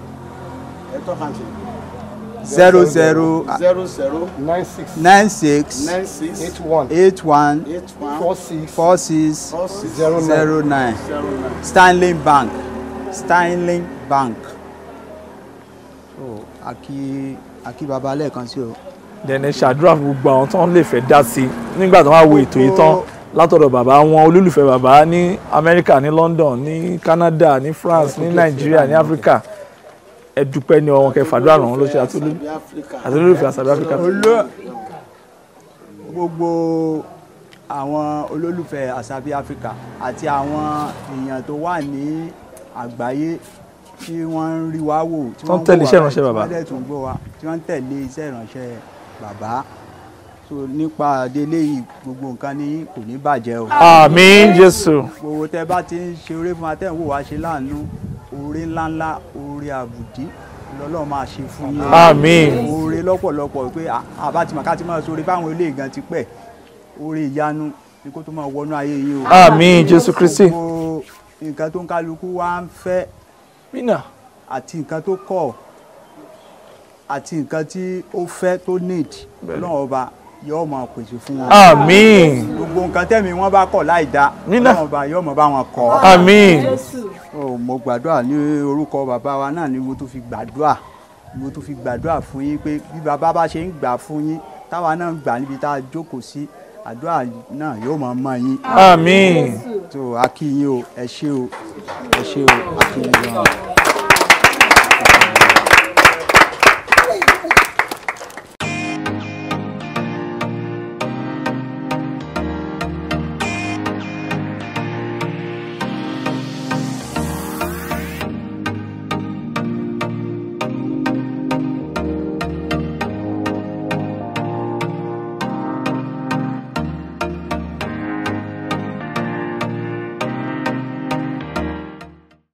sọmọ yóò lo kẹ̀kẹ́ tí ẹni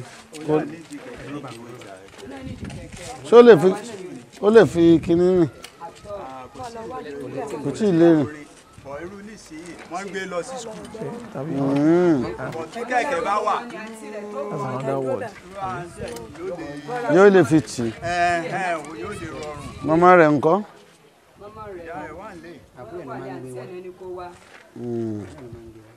pẹ̀lẹ́ so máa ń sọ̀rọ̀ pẹ̀lẹ́.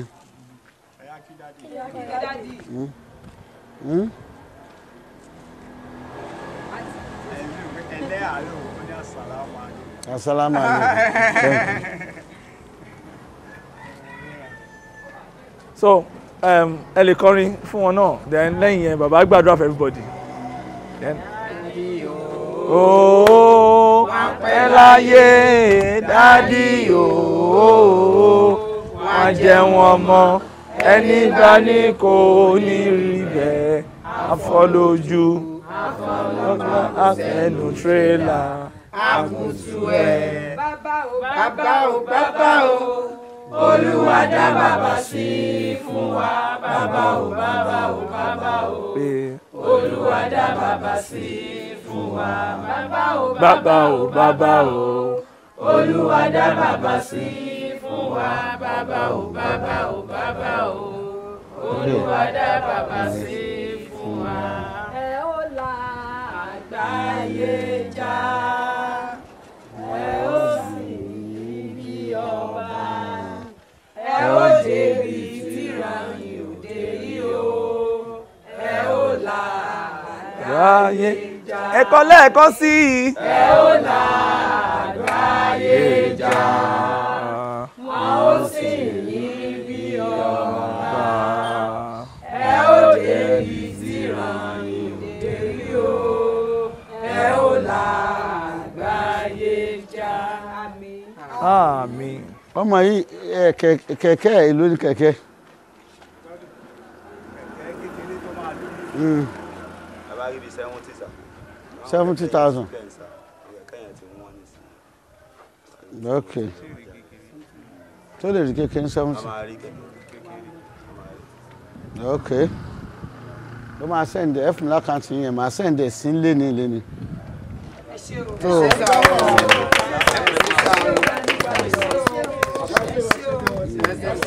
Ẹ mọ ẹ dọ̀bálẹ̀. Fílẹ̀. Àdúrà yóò máa gbà. Àmín. Ẹ ní ṣe lásán. Ẹ ṣé o, a dúpẹ́ sá o.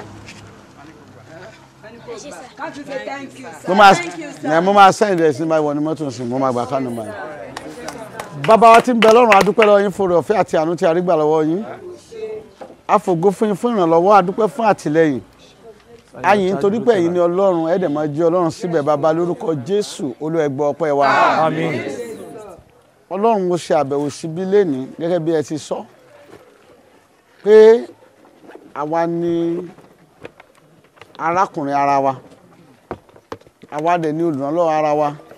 Mo gbàdúrà pé ẹ jọ̀ọ́ àwọn èèyàn yìí tí wọ́n yára wọn sọ́tọ̀ pé àwọn ò fẹ́ tọrọ agbé káwọn tó jẹun, wọ́n fẹ́ kí ẹ gbé wọn lórí sókè, kí ẹ dìde fúnra lọ́wọ́ wọn.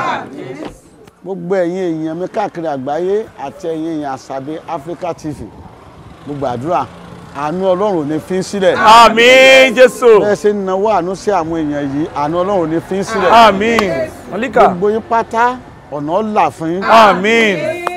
Wàhálà tí máa ń dé báyìí tó fi máa ń tọrọ owó fún ni kò ní dé báyìí lórúkọ Jésù. Àmín Jésù Kristi. Gbogbo apáta a lè jí níkẹyìn ayé. Àmín. A lè sọ pé a ṣe wọ́n tá a lè ṣe. Àmín. Bàbá ẹ ṣe bẹ́ẹ̀ lórúkọ Jésù. Àmín Jésù. Gbogbo bí ọwọ́ bí wọ́n ti nílò ìrànlọ́wọ́ bàbá ẹ farahàn fún wa. Àmín Jésù. Bí wọ́n ti nílò ìwòsàn Olúwa ẹ wò wọ́n sàn. Àmín. Bí wọ́n ti nílò ìdáǹdè Olúwa ẹ dá wọn nídè. Àmín. Bí wọ́n ti nílò ìtùnú bàbá ẹ tù wọ́n nínú. Àmín Jésù. Ọlọ́run ẹ yà wọ́n lẹ́nu. Àmín. Irú àwọn èèyàn yìí wọ́n máa ń pọ́n wọn lé nílùú èbó ni. Ọlọ́run mo gbàdúrà aláàánú tí ó dìde fún yín tí ó tún jọ́ ẹ̀mí Ọlọ́run ó darí wọn sí. Á di púpọ̀ fún yín lórúkọ Jésù Olúwa wa. Àmín. Àmín. Àmín lórúkọ Jésù Kristi. Méje hallelujah hallelujah hallelujah hallelujah hallelujah hallelujah hallelujah.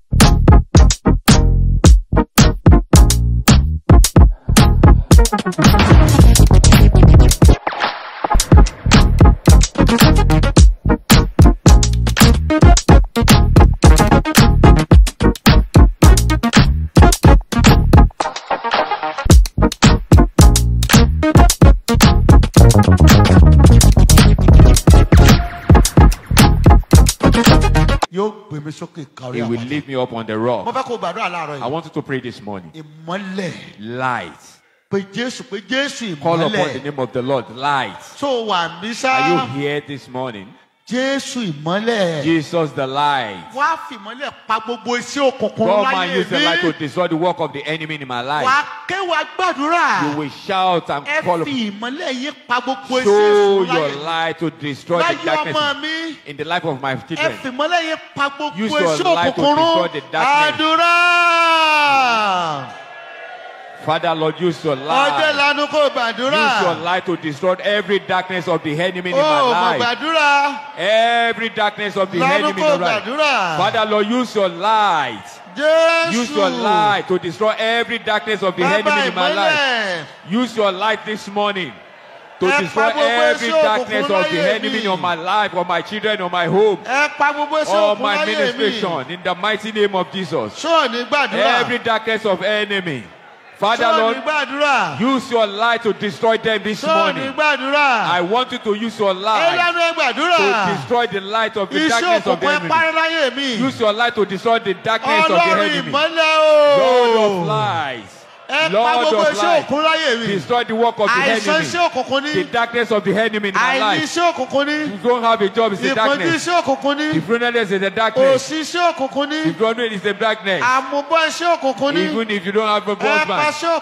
Father, Lord, destroy every darkness of my enemy. Every darkness of the enemy.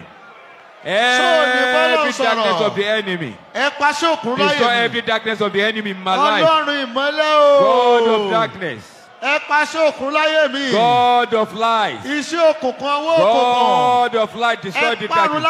Every darkness in my life. That is why you don't meet your destiny helper.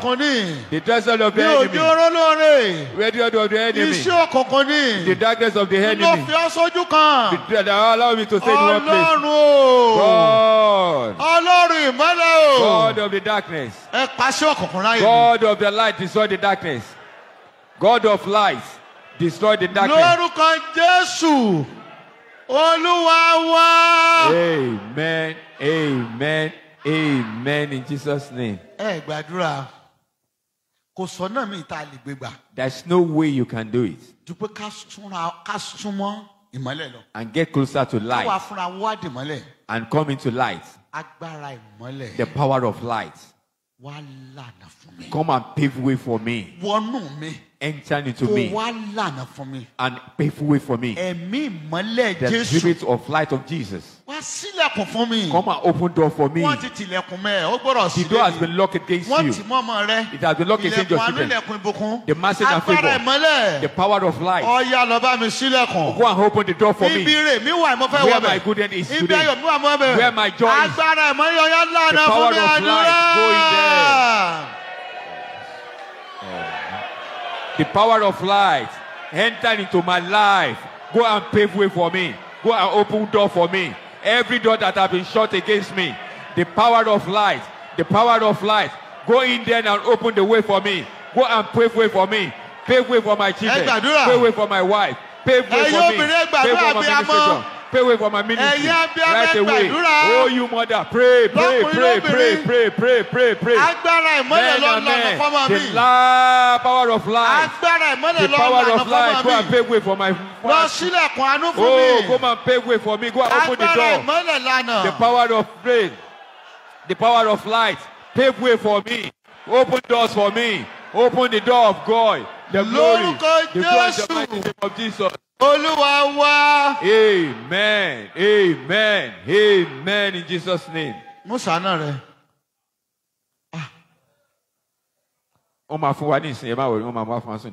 Baba Osun. Kí ló ṣẹlẹ̀? Ọya, mo rò bọ́n ti fún yín. Ẹnu àná lọ́yọ́ tí wọ́n fún yín. Ká tó kú òǹbílẹ̀ ni. Oya, Ibawa. Ó ti yán máa fún lẹ́nu ọ̀nà. We're supposed to have been giving it to God. Baba. Ọya, tó bá ti tẹ̀ ọ́ lọ́wọ́, máa bọ́ lọ́n sọ̀rọ̀ lé lórí. Begin to speak to God once you receive your own.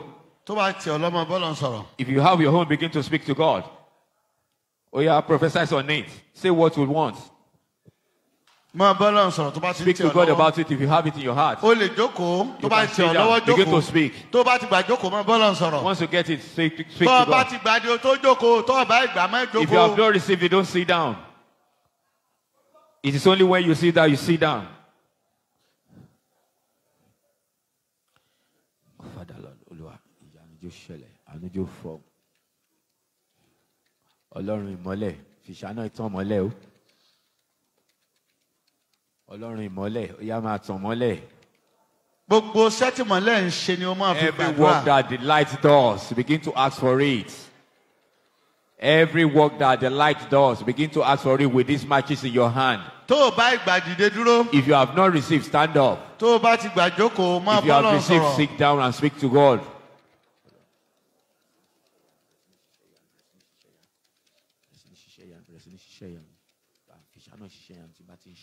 Máa bọ́ lọ́rùn sọ̀rọ̀. Speak to God. Speak to God on it. Iṣẹ́ tí mọ́lẹ̀ ń ṣe máa The béèrè work that the fọmọ rẹ. light does. Máa béèrè fáyà rẹ. Ask it for your son and the children and Máa your béèrè family. fọkọ rẹ. For your husband. Kí mọ́lẹ̀ yẹn lọ ṣiṣẹ́ lórí iṣẹ́ rẹ. Let this light work on your work. Ó gbé ọ jáde kó ń pò ojú kan pa Move you out from where you are to.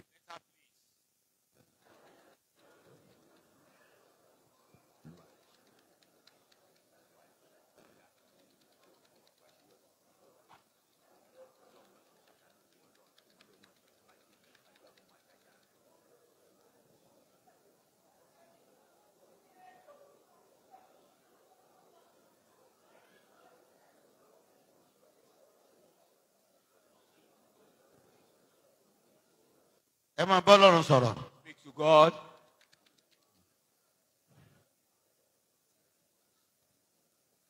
Lórúkọ Jésù ní a gbàdúrà. Amen. Amen. Amen in Jesus' name. Ẹ jẹ́ dúró. Let us, shall we rise? Nà sókè báyìí. Stretch it to the head. Ìmọ́lẹ̀ ayé mi. The light of my life. Yóò ga jù tẹlẹgbẹ́. Let it be higher than my present. Tá a bá ti gbàdúrà yẹn tán, a kà hallelujah. Màá gbé microphone lẹ̀.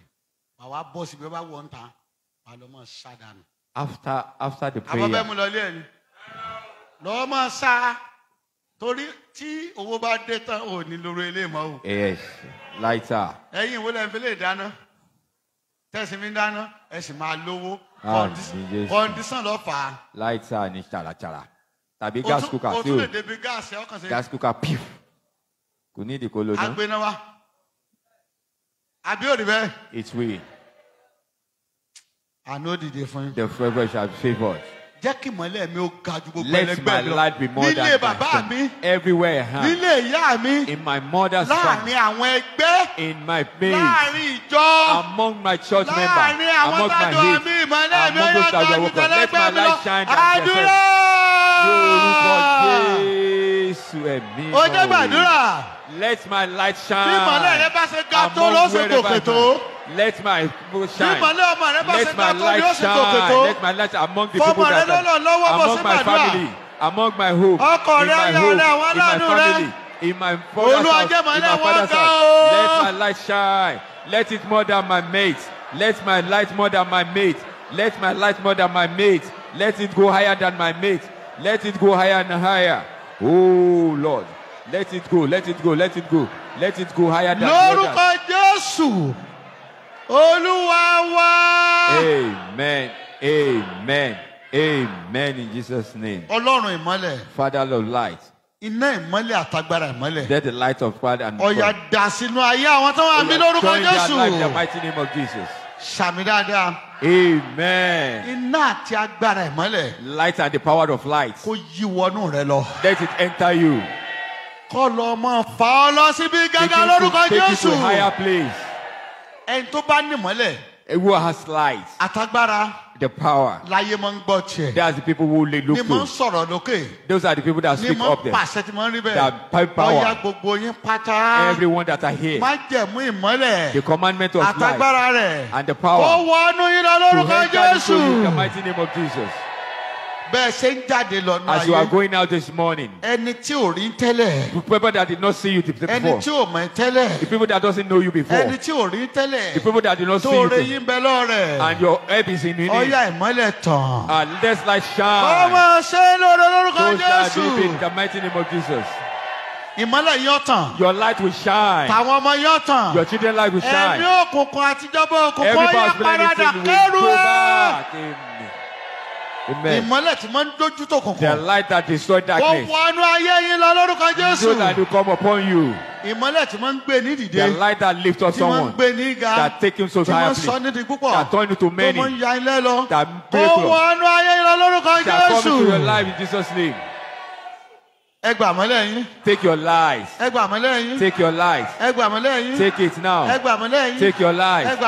Take it life. Take it life. Jesus, the light entered into their life. Come out in Jesus' name. Amen. The power of destiny enter you.